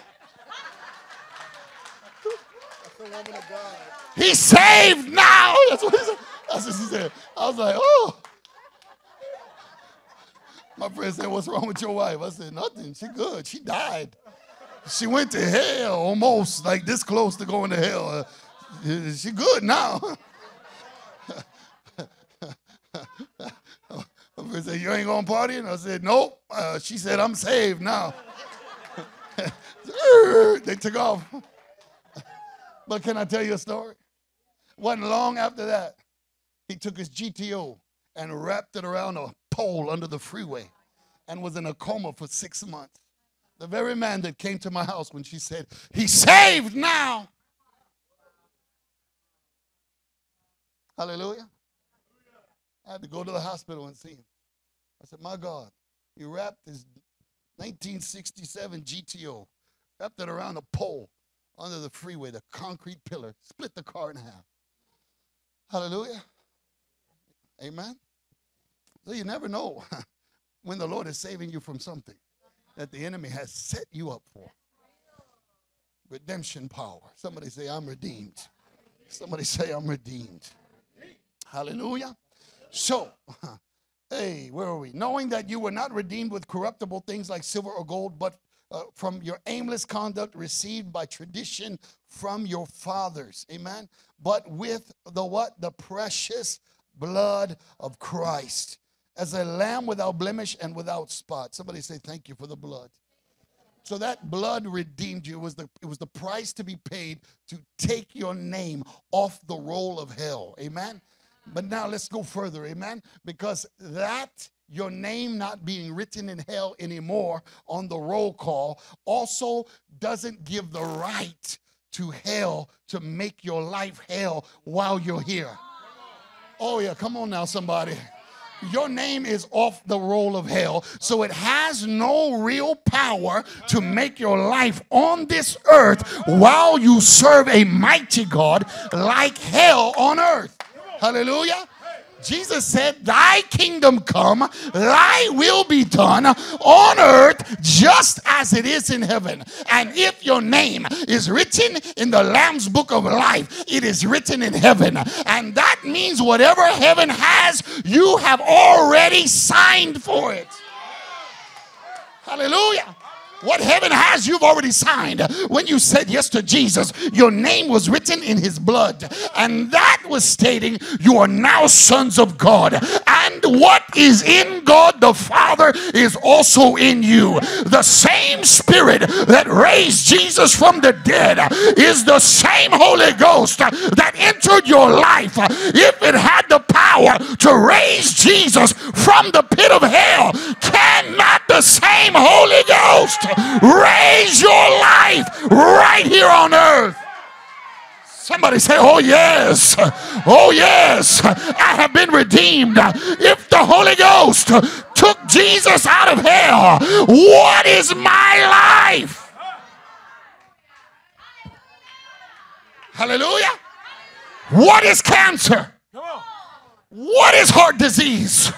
What is diabetes? What is broken banks? What is poverty? If hell was defeated by the Holy Ghost, how much more in this life? Sorrow, sadness, depression, name everything under the curse. The power of the blood of Jesus has already redeemed your life from it. Somebody shout hallelujah. Sickness has no power over you. I said sickness has no power. Poverty has no power. Defeat has no power. Oh my God. I want to help somebody tonight. Come on, put your hand over your heart.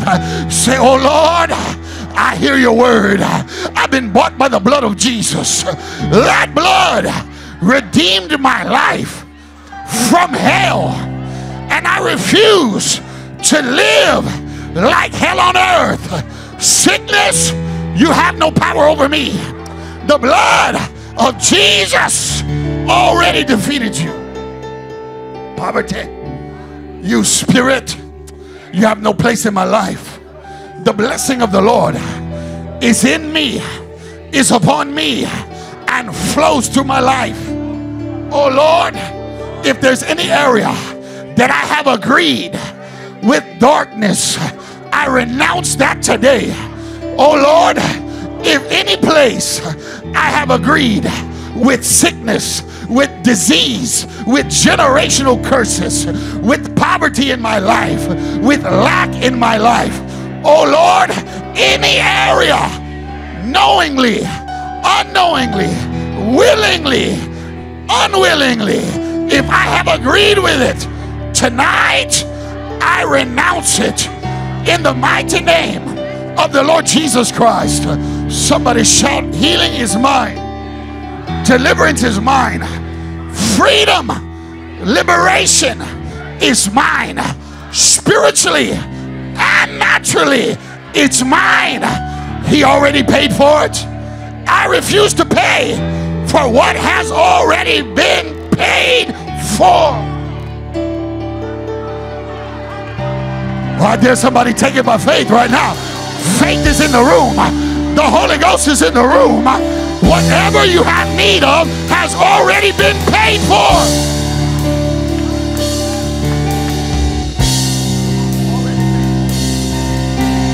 Somebody say it's already paid for. It's already paid for. He paid for it. It's already paid for. And that blood is good. Anyway. It's already paid for. It's mine anyway. It's already paid for. It's mine anyway. It's already paid for. It's mine anyway. It's already paid for. It's mine anyway. It's already paid for. Listen, the question is, can you see that?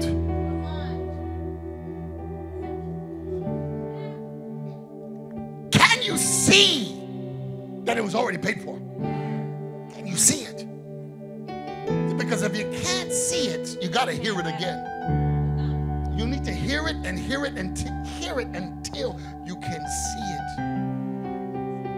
Somebody say it's paid for by the precious blood of Jesus Christ. Every sin, every sickness, every disease, every poverty in my life, anything that looks like the curse that came from hell, it doesn't belong in my life. It doesn't belong in my life. Not in my life. Not in my house. Not in my family. It doesn't belong. And tonight, I refuse to stay silent any longer. Somebody say hallelujah. Somebody say that breaks tonight. Every sickness, every disease, every yoke of poverty, it breaks off my life tonight. I take it by force. It's already mine. I cash it in. It's mine. It's already paid for. It's mine anyway. It's already paid for. It's mine anyway. It's already paid for. It's mine anyway. It's already paid for. It's mine anyway. It's already paid for. It's mine anyway. It's already paid for. It's mine anyway. It's already paid for. It's mine anyway. It's already paid for. It's mine anyway. It's already paid for. It's mine anyway. It's already paid for. It's mine anyway. It's already paid for. It's mine anyway. It's already paid for. It's mine anyway. It's already paid for. Now when we pray, if you need healing in your body, it's already been paid for. If there is something externally or internally, it's already been paid for. That surgery has already been paid for. That spiritual surgery has already been paid. That bill has already been canceled. All you need is faith in your heart to believe. That's it. Somebody say, I have faith now. I said, my faith works. I said, my faith works. My faith will never fail me. I said, my faith will never fail me. I said, my faith will never fail me. Come on, somebody. My faith will never fail. My faith pleases God. I have faith in God. I have faith in His Word. I have faith in the work of the cross. I have faith in the blood of Jesus Christ that has redeemed my life from destruction. Destruction shall not be my story. The blessing of the Lord, that is my story. My story changes today. No more destruction, only elevation, only increase, only goodness of God in my life. In my life, only goodness, God's goodness in my life. Every waking day, the goodness of God is right there waiting to meet me every morning, every night. The goodness of my God shall never fail me.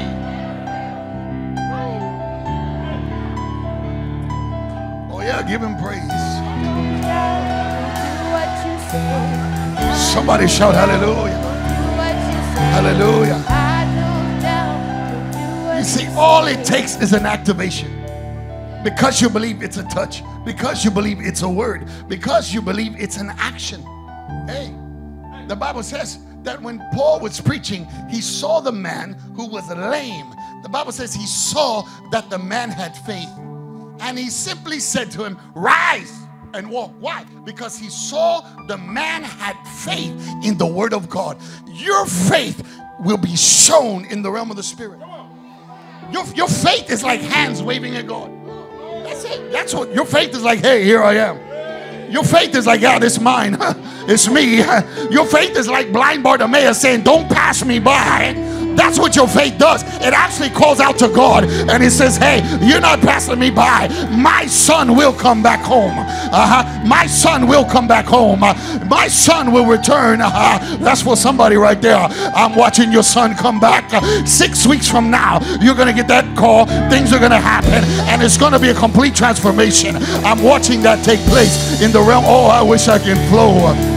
Because when your faith starts waving, actually things begin to move in the atmosphere. Hallelujah. So your faith in God, faith in what he has said, begins to activate God. You're waving at him saying, here, I believe that, that's mine. Amen. This is how miracles take place. When she said, I didn't care what people thought about me. You think blind Bartimaeus cared? He didn't care. He wanted his eyes. How bad do you want what God has for you? How bad are you desperate for what God said belongs to you? If you're not desperate, that's not my fault. You have to be hungry enough to believe and get out of the commonality of what you're used to, the traditions of your fathers.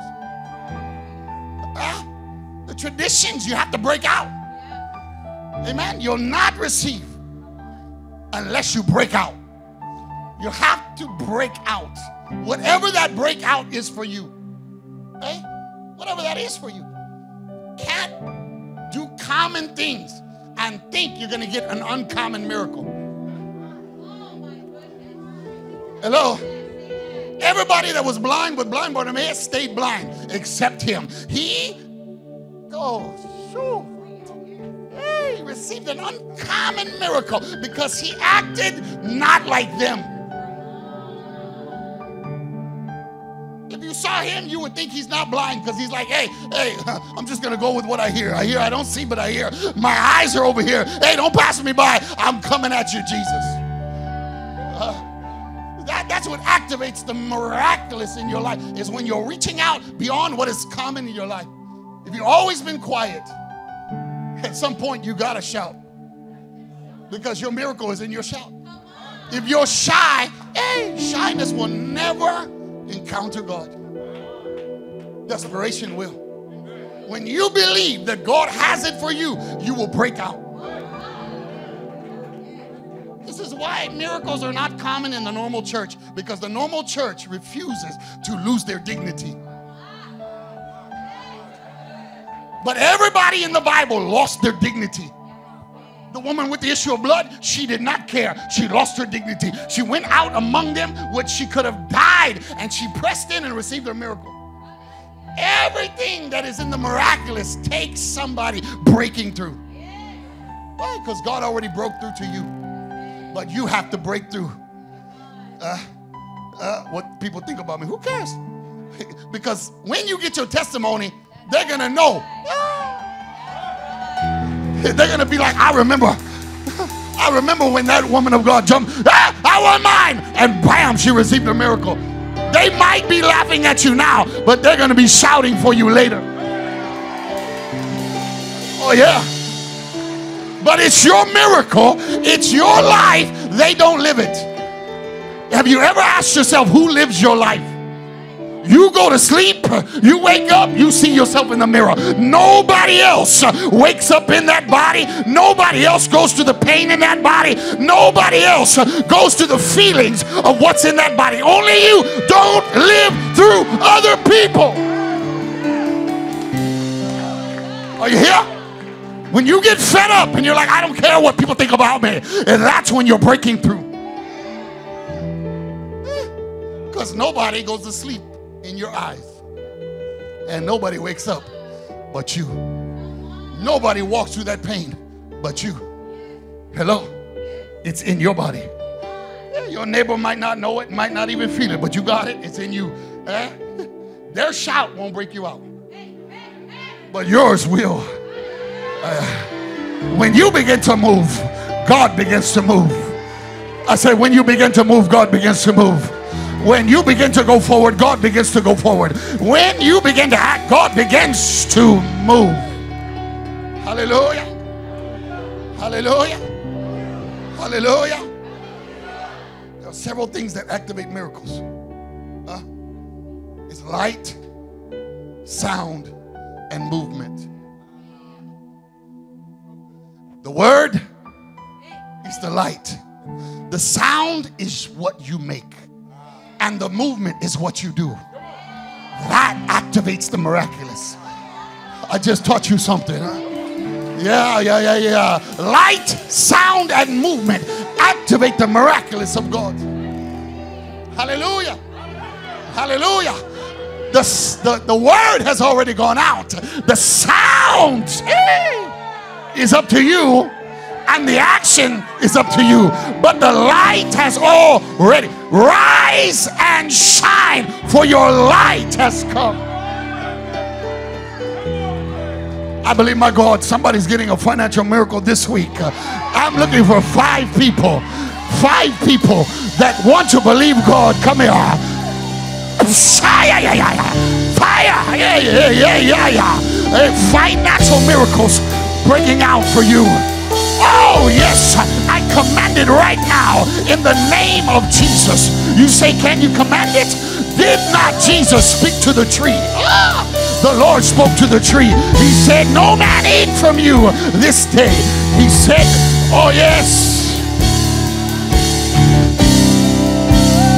I'm watching financial miracles break open because you're tither and you sow your seed.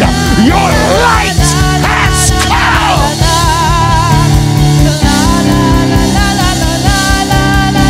Your light has come. Your light has come. Your light has come. Your light has come. It's up to you to make a sound. It's up to you to make a move. As you do. As you do.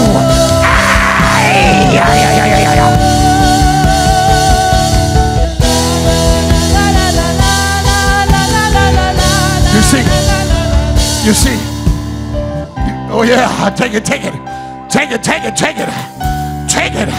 Rekatakata, rekitishkubaha, etololoshka, bruskata, betolokotalabaye, eyoshkata.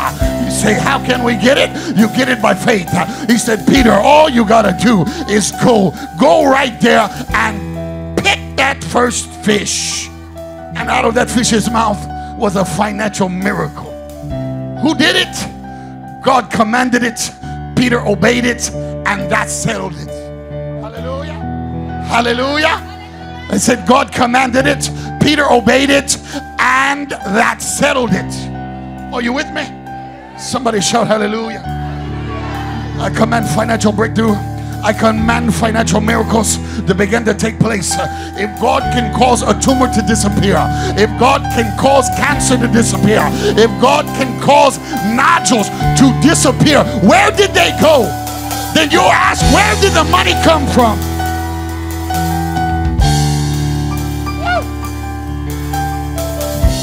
You see, if you can ask God, where did the tumor go? Then you can ask God, where did the money come from? Because the same God that can cause things to disappear is the same God that can manifest things for your life. Hallelujah. Hallelujah. Hallelujah. Same God. Same God. That's the same power. Same power can cause you to be financially steady, financially fulfilled, financially steady.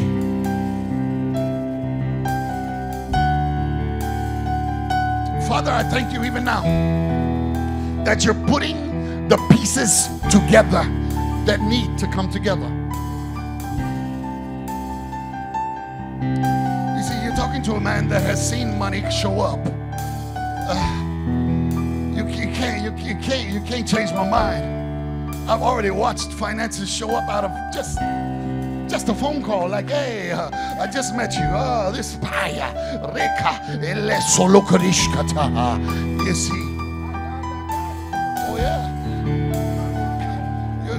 You're listening to a man whose father prayed for food for another man, and the food appeared in the truck.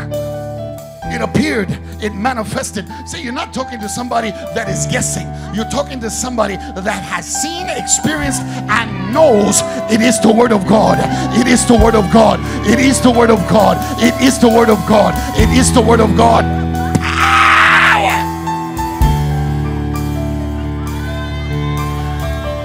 It's already paid for. Wow. It's okay. Let's receive it. It's already paid. That's okay. Mine Yeah, anyway. that's the Lord. It's already Not me. paid for. It's mine anyway. It's already paid for. I'll take it. I'll take it all. Somebody say it's real. Mine anyway. And it's really Already mine. paid for. It's mine I said it's anyway. real. It's And already it's really mine. paid for. It's real. And it's really mine. It's real. Yes, it's real. And it's really mine. It's mine anyway. It's already paid for. It's mine. Somebody say it's real. It's already It's really mine. paid for. It's mine anyway. Oh, it's real and it's already paid for. It's mine anyway. It's already paid for. It's mine anyway. That's it. It's already It's all over you. paid for. It's He's all mine over you. anyway. That's It's the Lord all over you. already paid for. I'll take it. I'll take it all. It's mine anyway. It's Listen, don't be afraid. already paid for. It's mine anyway. It's already paid for. It's mine anyway. It's already paid for. be afraid. It's mine anyway. It's already paid for. It's mine anyway. It's already paid for. It's mine anyway. It's already paid for. Oh, mine anyway. Come on, look to the Lord right now. Already paid for. You see? It's mine anyway. It's already paid for. Mine anyway. It's already paid for. I take it. I take it all. It's mine anyway. It's already paid. It's mine anyway. Already paid for. It's mine anyway. It's already paid. I take it. See, listen. Just listen. It's oh, watch him, watch him, watch him, watch him. Jesus. Yeah. Watch him. This way. This way. This way. This way. It's real. And it's really yours. The Lord is a miracle worker. I don't care how he brings the money. I said this before. I prophesied to a lady before. I prophesied to many people. I don't care how the money shows up. I don't care whether it's through an old business, back payment, somebody owes you money, you don't even know. I don't care if it comes to a supernatural bonus in your business, your job. It don't matter. It doesn't matter how it comes. I'm telling you, it don't matter. It didn't matter how it shows up in your life. You're just gonna know God done did that. God done did that. I don't care if it is an insurance company that gives you back payments. It don't matter. It's real and it's really yours. It's real and it's really yours. Whew. Somebody shout, I receive now. Somebody say everything paid. Money flowing in my life like a river. Opportunities, business deals, bonuses, supernatural favor, just financial favor, even with the bank account, even with the bank. Hey. I remember I owed $8,000 back taxes when I was 20 years old because I didn't know what I was signing when I was buying this house. And the guy, he did a used car dealer deal, you know, and he took one thing and he put it on one paper and didn't put it on the other. And by the time that was over, I owed like $8,000 in back taxes. The Lord said, put the house up for sale. You know who bought the house? Well, the people that sold me the house. You know, y'all heard me. Y'all heard me. You know who bought my house? Without a for sale sign, without a realtor. It wasn't even on the market. By faith, I took a sign and I walked to my living room and I said, Lord, you said sell the house. I sell the house. Because I don't know what to do. All I can do is what I see in the spirit. And the same people that sold me the house, bought the house back, paid it completely off, and my back taxes. And I said, send me all the paperwork because I'm going to California. And that's exactly what happened. Are you listening? Bought the house. Imagine they bought the whole house back. Hey, have you ever heard of a company buying a trailer house back after it's 10 years old? Hello? And then paying $8,000 on top of that old trailer house. Only God. Only God. Only God. Only God can do it for you. All he needs is your faith. Only God. We watch student loans being canceled, paid for. We watch so many things financially take place. We're just pushing you to another level. That's it. We're just pushing you to another level. Financial miracles. Yeah, pushing you to the next place. Ownership. Ownership like you've never owned before. Yeah, ownership like you've never. Go ahead, take that. Go ahead, you caught that. I saw you caught it. I saw you caught it. See, they thought they broke you. They thought they destroyed you. They thought they burned you. But the reality is, all they did was throw you in the fire with Shadrach, Meshach, and Abednego. And you're about to watch God raise you. They're about to watch God. They're going to be like, why? What happened here? Amen. One thing I know, my God will never be mocked. One thing I know, my God, my Lord, my King will never be mocked. Financial breaking out, eh? Supernatural favor, eh? Supernatural favor. Supernatural favor. This is mine anyway. Somebody say it's mine anyway. May favor come upon you. May favor come upon you. May favor come upon you. May favor come upon you. In the name of the Lord Jesus Christ. Take that.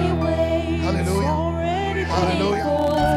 Some of you, let me just say, some of you are going to marry into money, and some of your money's going to marry you. No, we have too much to do for you to be broke. We have too many places to go for you to be broke. There are too many things to accomplish for you to stay broke, to be broke, to not have power. Yep. Jesus. Jesus. Oh yeah,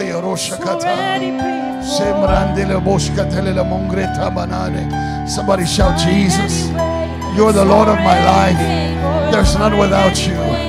No one without you, Lord. Just you, Jesus. I love you. I live for you. I give you my life. I give you my heart. I give you everything. You are the Lord God. You are the Lord God. Jesus Christ of Nazareth, you are the Lord God. There is no other. You're the mighty God. You are my provider. You're my El Shaddai. Elohim.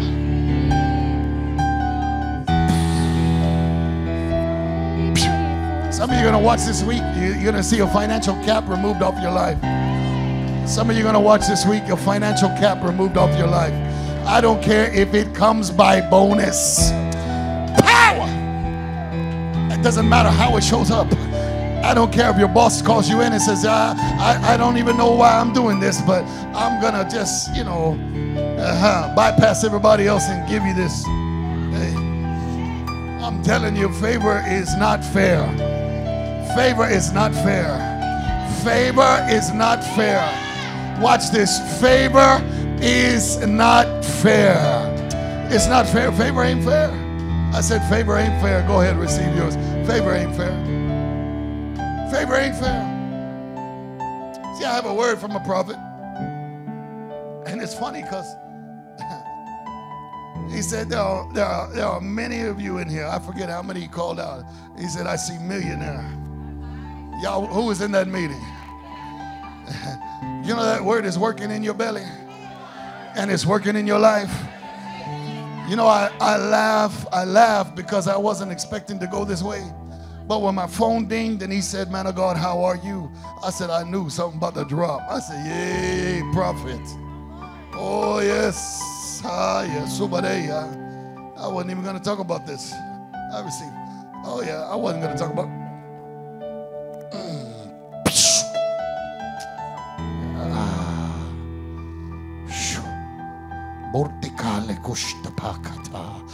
Jesus.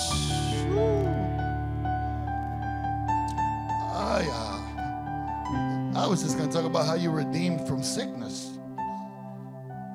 But the Lord said you're also redeemed from poverty. You see, poverty is not a badge of honor. It's part of the curse. When you go read tonight, go home and read Deuteronomy 28, you'll find the blessing.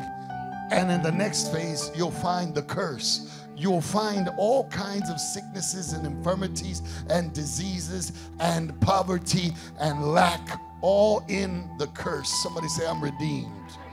I'm free. I'm liberated. In the name of the Lord, I am free, free, free, free, free.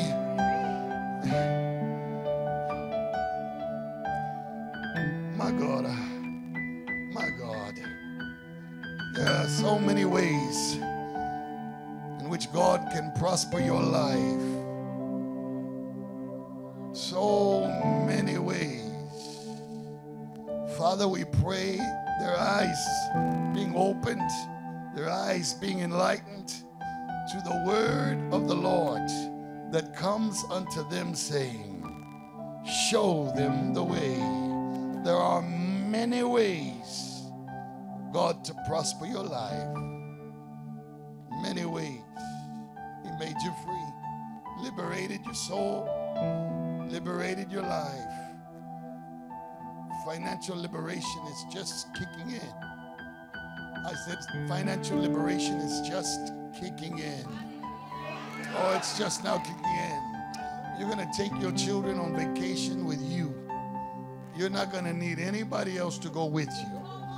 You and your children are going to enjoy a vacation.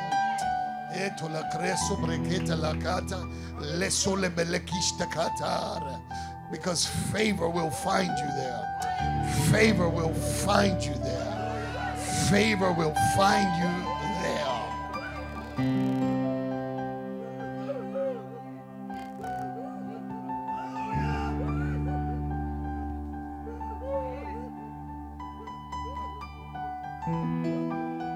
Yep. Oh yeah. Oh yeah. Financial favor.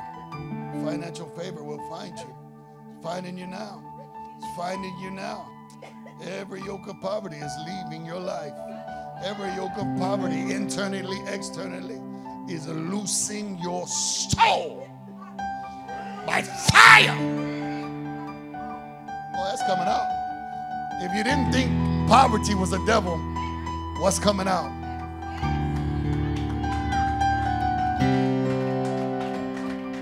Are you listening? Poverty is a spirit. It's not just a mentality. It's a mentality backed up by a dominion. A demonic dominion. I curse every spirit of poverty active in your heart, in your life, wherever you are. I curse you in the name of Jesus Christ. You will lose God's people. You will lose their mind.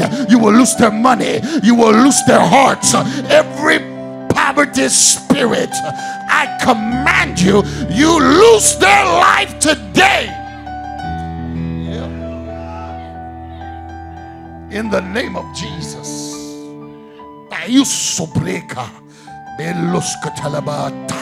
Favor find you. Ooh. Financial favor find you. Financial favor find you. Financial favor find you. Financial favor. I curse that thing. You lose her. Even from the traditions of your father's house. Come out!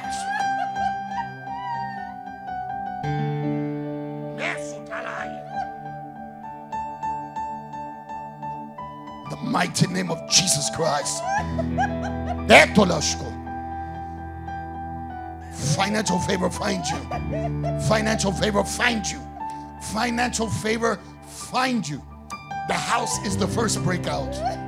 The house is the first breakout. It's the beginning of many breaking out.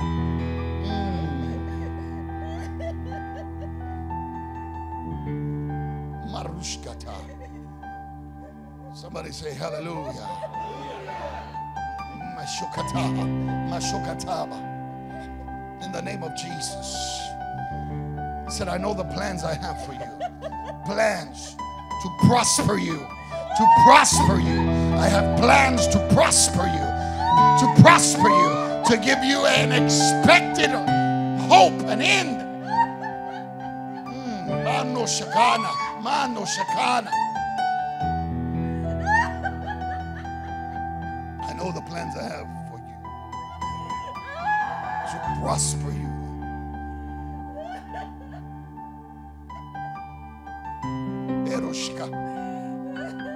The name of the Lord. The name of the Lord. In the name of the Lord. There it goes. There it goes now. There it goes now. There it goes now. Now. Oh yeah. That's it. Coming.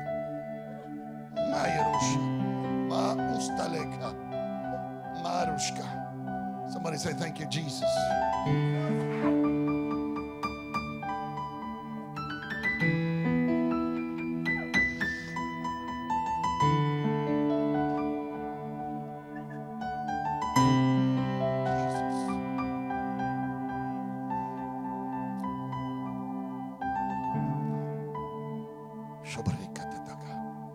Light comes, light comes. God bless you, sister. Welcome to the house of the Lord. Welcome to the family of God. Jesus, touch. That's it. That's it. That's the Lord. You see, the beauty of the Lord, He loves to set captives free. Mana, Susate, Sebricatoka, Betelesh to Purtunga, Brengo to Pacate, Le Subretishka, Bretecata, Bretakoska, Bretakoska, Breka, Bretush Bruta, Patenga, Doruka Tareska, Dendo Sotoye, Sebrutaye.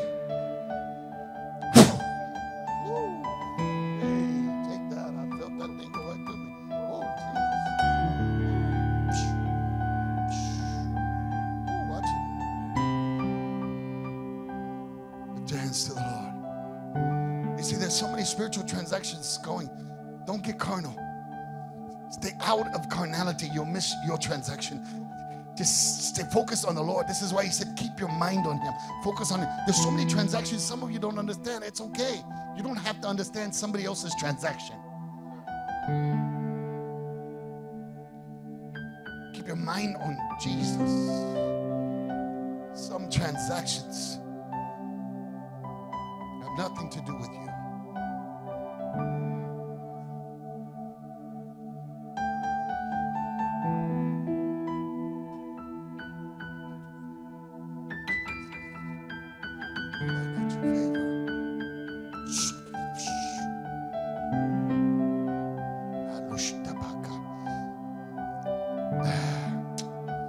Yeah.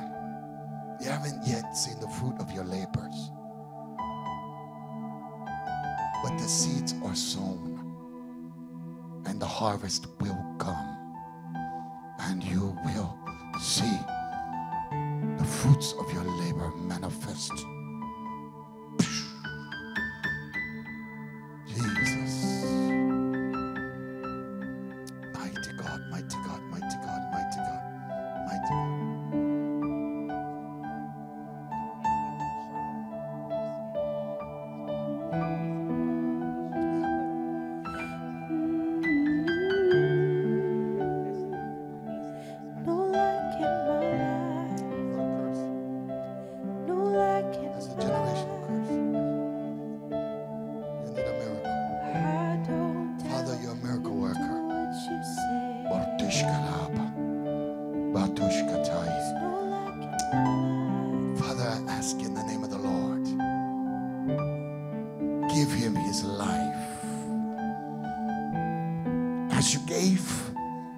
my wife her life back. Father, I ask you in the name of Jesus, give him his life back. Oh Lord, I command a miracle. Sir, wake up! Madoshakata. Arishka, lift your hands to the Lord. Oh God, there's so much to the things of God that common Christianity has spoiled us, that we don't really understand what goes on. We've taught, go to church, hear some preacher, go home, but we don't know how to interact in the realm of the Spirit. This is where transactions are done. You see this holy environment right now? This is where transactions are being made. Souls are being won. Stories are being changed. Right here at this altar. Don't let common Christianity spoil your walk with God. Something more powerful, something beyond sitting in a church building calling ourselves Christians, hearing a guy tell us a story and our life doesn't change, and we live in a false hope. That's not my life. That's not your life. Hey, Atusha.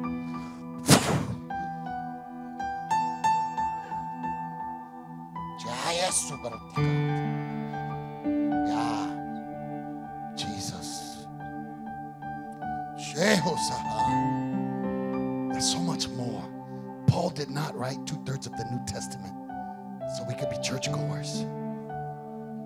He wrote about a truth, a realm of the glory of God that was available to us.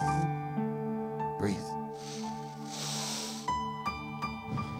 Breathe, breathe, breathe, breathe.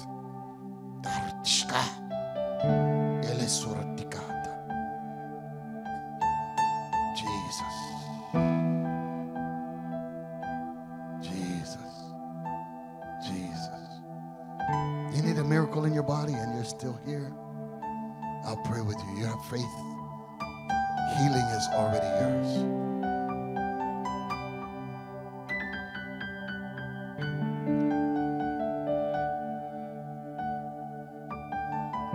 Doesn't matter what it is. Doesn't matter if they told you you were going to die. The Lord says you shall live. Doesn't matter what they said. Sister, where's the sister? The thing disappeared in her head, and now come here. Where's your daughter? Your daughter needs to testify, the young one. Where's your young daughter? She didn't come today. She needs to come and testify. She was in a car wreck, but the Lord saved her life. Mighty. What? Come, give her help her. Madoshakata. There's a holy atmosphere, amen. Anything's possible. Sir, come, hurry, come.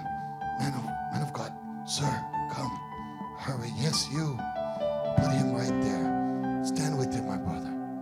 Because I just saw the angel Lord move to you. Come, just stand right in your shadow, son. Right there. Stop. No, back up. Right there. Because when I looked at you, I saw the angel Lord. He came right between us. Jesus. That's it. Let him work. He's working on your body. Say. Again, God is a God of order. Yes. This right here, that's our apostles. They're not our friends. Amen. Never. Amen. When we honor that, I pull my miracle out of this man. Okay? I pull my house out of this man. I will live in a house, my own. Wow. So it's out of honoring Wow. the men and women of God here. Wow.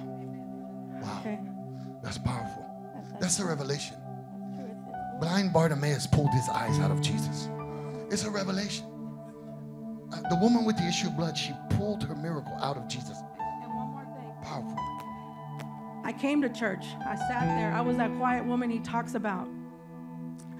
But until I started having church in my house, then things started happening. You know, we pray at my house now, and it's just, we can't just play church in here. We have to take it home. Yeah. Without that, you miss can't out. pull your You miracle. miss out on too many things. Amen. Too many good things that God wants to do. There's no need to suffer. There's no need to suffer. Mashua. Pick him, pick him, pick him. Pick him, pick him, pick him. Come on, just help him. Otula casa. Delegista. Recatara. Besta que le gesto. Let that power go through you.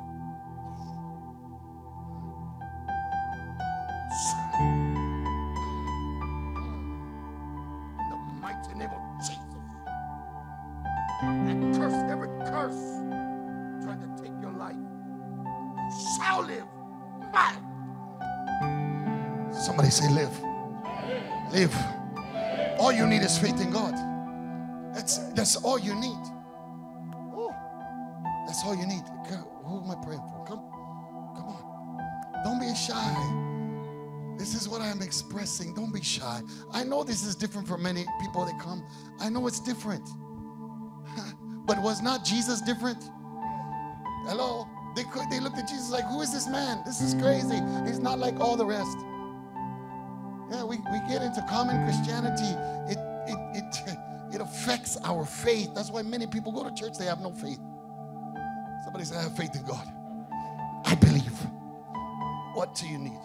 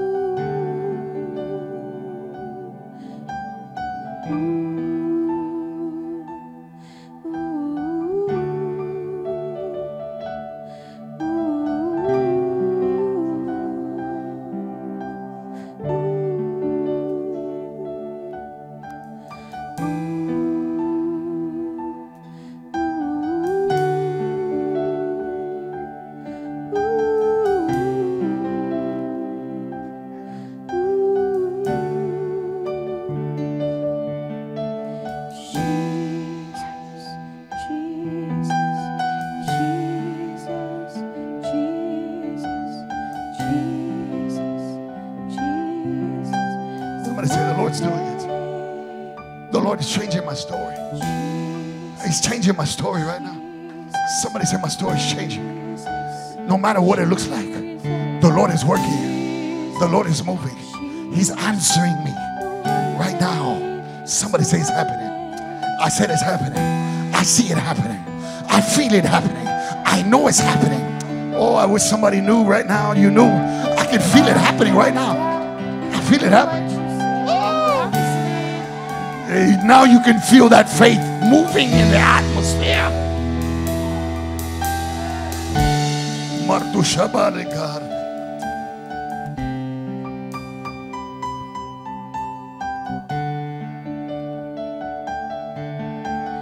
I don't doubt you do what you say.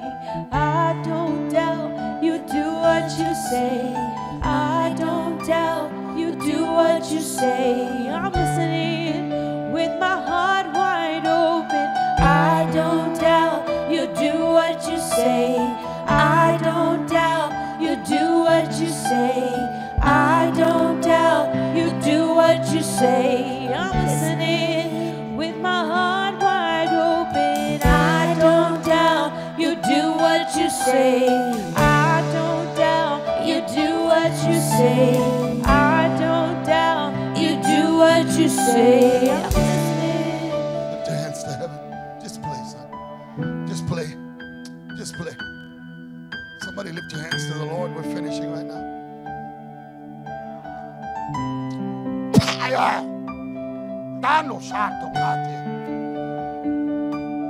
Mighty name of Jesus Christ. In the mighty name of Jesus Christ. In the mighty name of Jesus Christ. In the mighty name of Jesus Christ. mighty name of Jesus Christ. Somebody shout liberation. It's mine. It's mine. Freedom is mine. It's been paid for. And I take it by force. I take it by force. Satan, you won't hold me back now. You can't hold me back. I know what's mine. And I command it out of your hands. You let it go. Let it go. It belongs to me.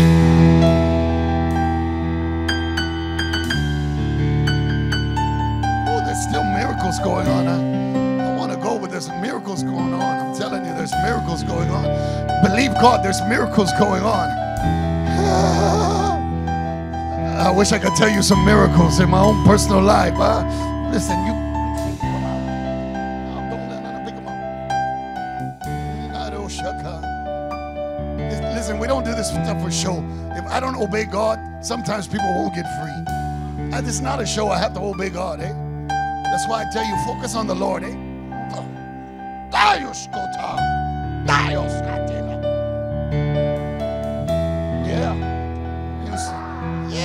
This is the spirit of poverty. Always fighting them when they go forward. That devil brings them 3 places back. They're about to have a major breakthrough. And this devil, loose. I render you powerless. I paralyze you. You will not fight. You have no fight in you. In the name of Jesus, you will loose my son. You will loose my son. You will loose him. You have no power.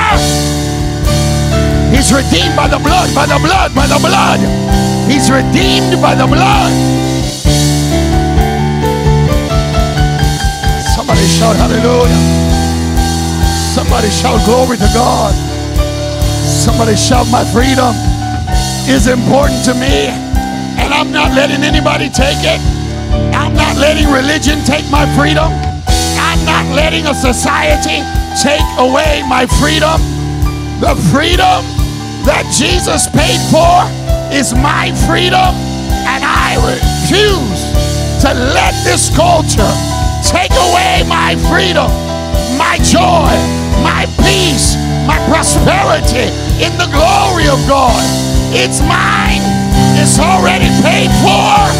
It's already paid for, and I'm gonna keep it. It's already paid for. It's mine anyway. It's already paid for. It's mine anyway. It's already paid for. I'll take it. I'll take it all. It's mine anyway. It's already paid for. It's mine anyway. It's already paid for. It's mine anyway. It's already paid for. I'll take it. I'll take it tonight. It's mine anyway. It's already paid for. It's mine anyway. It's already paid for. It's mine anyway. It's already paid for. I'll take it. I'll take it all. It's mine anyway. It's already paid for. It's mine anyway. It's already paid for. It's mine anyway. It's already paid for. It's mine anyway. It's already paid for. It's mine anyway. It's Come on, already come on, come on. paid for. It's mine anyway. It's already paid for. Come on now, take it back. Time to take it. Let's do it. If it's yours, take it. It's mine Come on, Ashley, anyway. do take it. It's already Already paid for. It's mine anyway. It's already paid for. It's mine anyway. It's already Okay, let's paid do that part. Take it. for. Come on, you gotta take it. I take it. I take it. I take it right now. Take it, man. You can take it. I take it right now. This is an act of faith. Yes. I take it right now. I take it right now. Take it right now. Not tomorrow, right now. I take it. I take it right now. I take it. I take it. I take it right now. I take it. Come on, those of you joining us online, you can take it by faith. Yes. I take it. I take it. I take it right now. I take it. I take it. I take it right now. I take it. I take it. I take it right now. I take it right now. Yes. Come on, faith is now. Take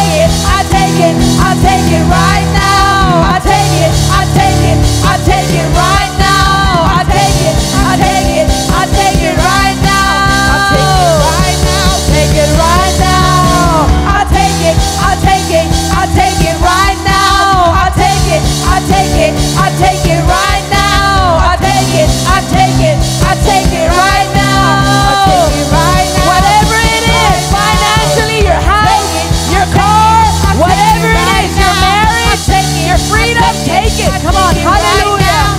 I take it, I take it, I take it right now. I take it right now. Take it right now. Right now. I take it, I take it, I take it right now. I take it, I take it, I take it right now. I take it, I take it, I take it right now. I take it right now.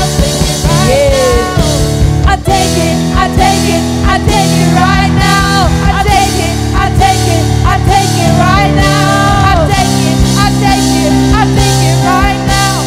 I take it right now. Take it right now. One time. I take it, I take it, I take it right now. I take it, I take it, I take it right now. I take it, I take it, I take it right now. Take it right now. Take it right now. Let me tell you something. If you don't move by faith, you cannot have what you're believing for. If I put $100 in my hand and I tell you, you have a chance to take it, and you don't move, you cannot take it. An act of faith is taken, man. Put your house in your hands. Put your money in your hands. Whatever, take it. What the devil stole, man, that you gave up, now you can take it back. I'm telling you, I took it back. My healing, I took it. I died, y'all. I'm right here. I took it, and even when the doctor said I had 4 or 6 months to live, I took it and I said, no, I'm not going to die. No, I'm not going to lose my family. I'm not going to lose my babies. I'm going to live to have my grandbabies. I'm going to live to the best church in the world. I'm going to live to preach the gospel. I'm going to teach people what I didn't do before. I'm going to teach my children what not to do. I'm going to teach my spiritual sons and daughters what not to do. I took it. I was like, no, I'm going to be the best. If I quit, they quit. I can't. And so I took it and I'm like, no, doctor, I know what you're saying, but I'm taking my healing because Jesus did it. If you don't do what we're teaching you here, what makes you think you're going to do it when you get in front of Jesus? If you can't do what I'm telling you to do by faith, what makes you think sitting there is going to get you what you're wanting? I'm not trying to help myself. I'm trying to help you what I have. So many people do not understand, oh, the church just does this. They just want your money. Really? Come on. I don't need your money. Jesus don't need your money. Jesus is trying to get something to you. So the only way, if you can't even trust Jesus with him not being here, if you can't see him, he's using me, an apostle, as a vessel to get to you. I'm trying to teach you something. I'm not going to tickle your ears, church. Apostle's not going to tickle your ears. We want to get something to you. I don't need you. You don't need me. You need God. I'm his mouthpiece. Apostle's his mouthpiece. I live life, man. I'm living my best life now at 50 years old. I died. I had stage 4 cancer. If this is not proof to you, what makes you think anything about Jesus? Come on, I'm right here. I have my baby, I have my grandbaby now, man. And you know what? My grandbaby's gonna live the best life.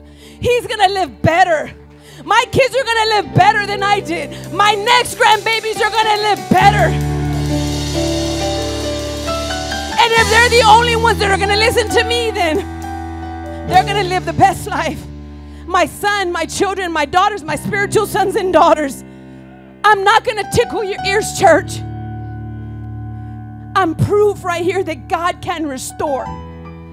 He's still the same yesterday, today, and forever. He said he is the only way.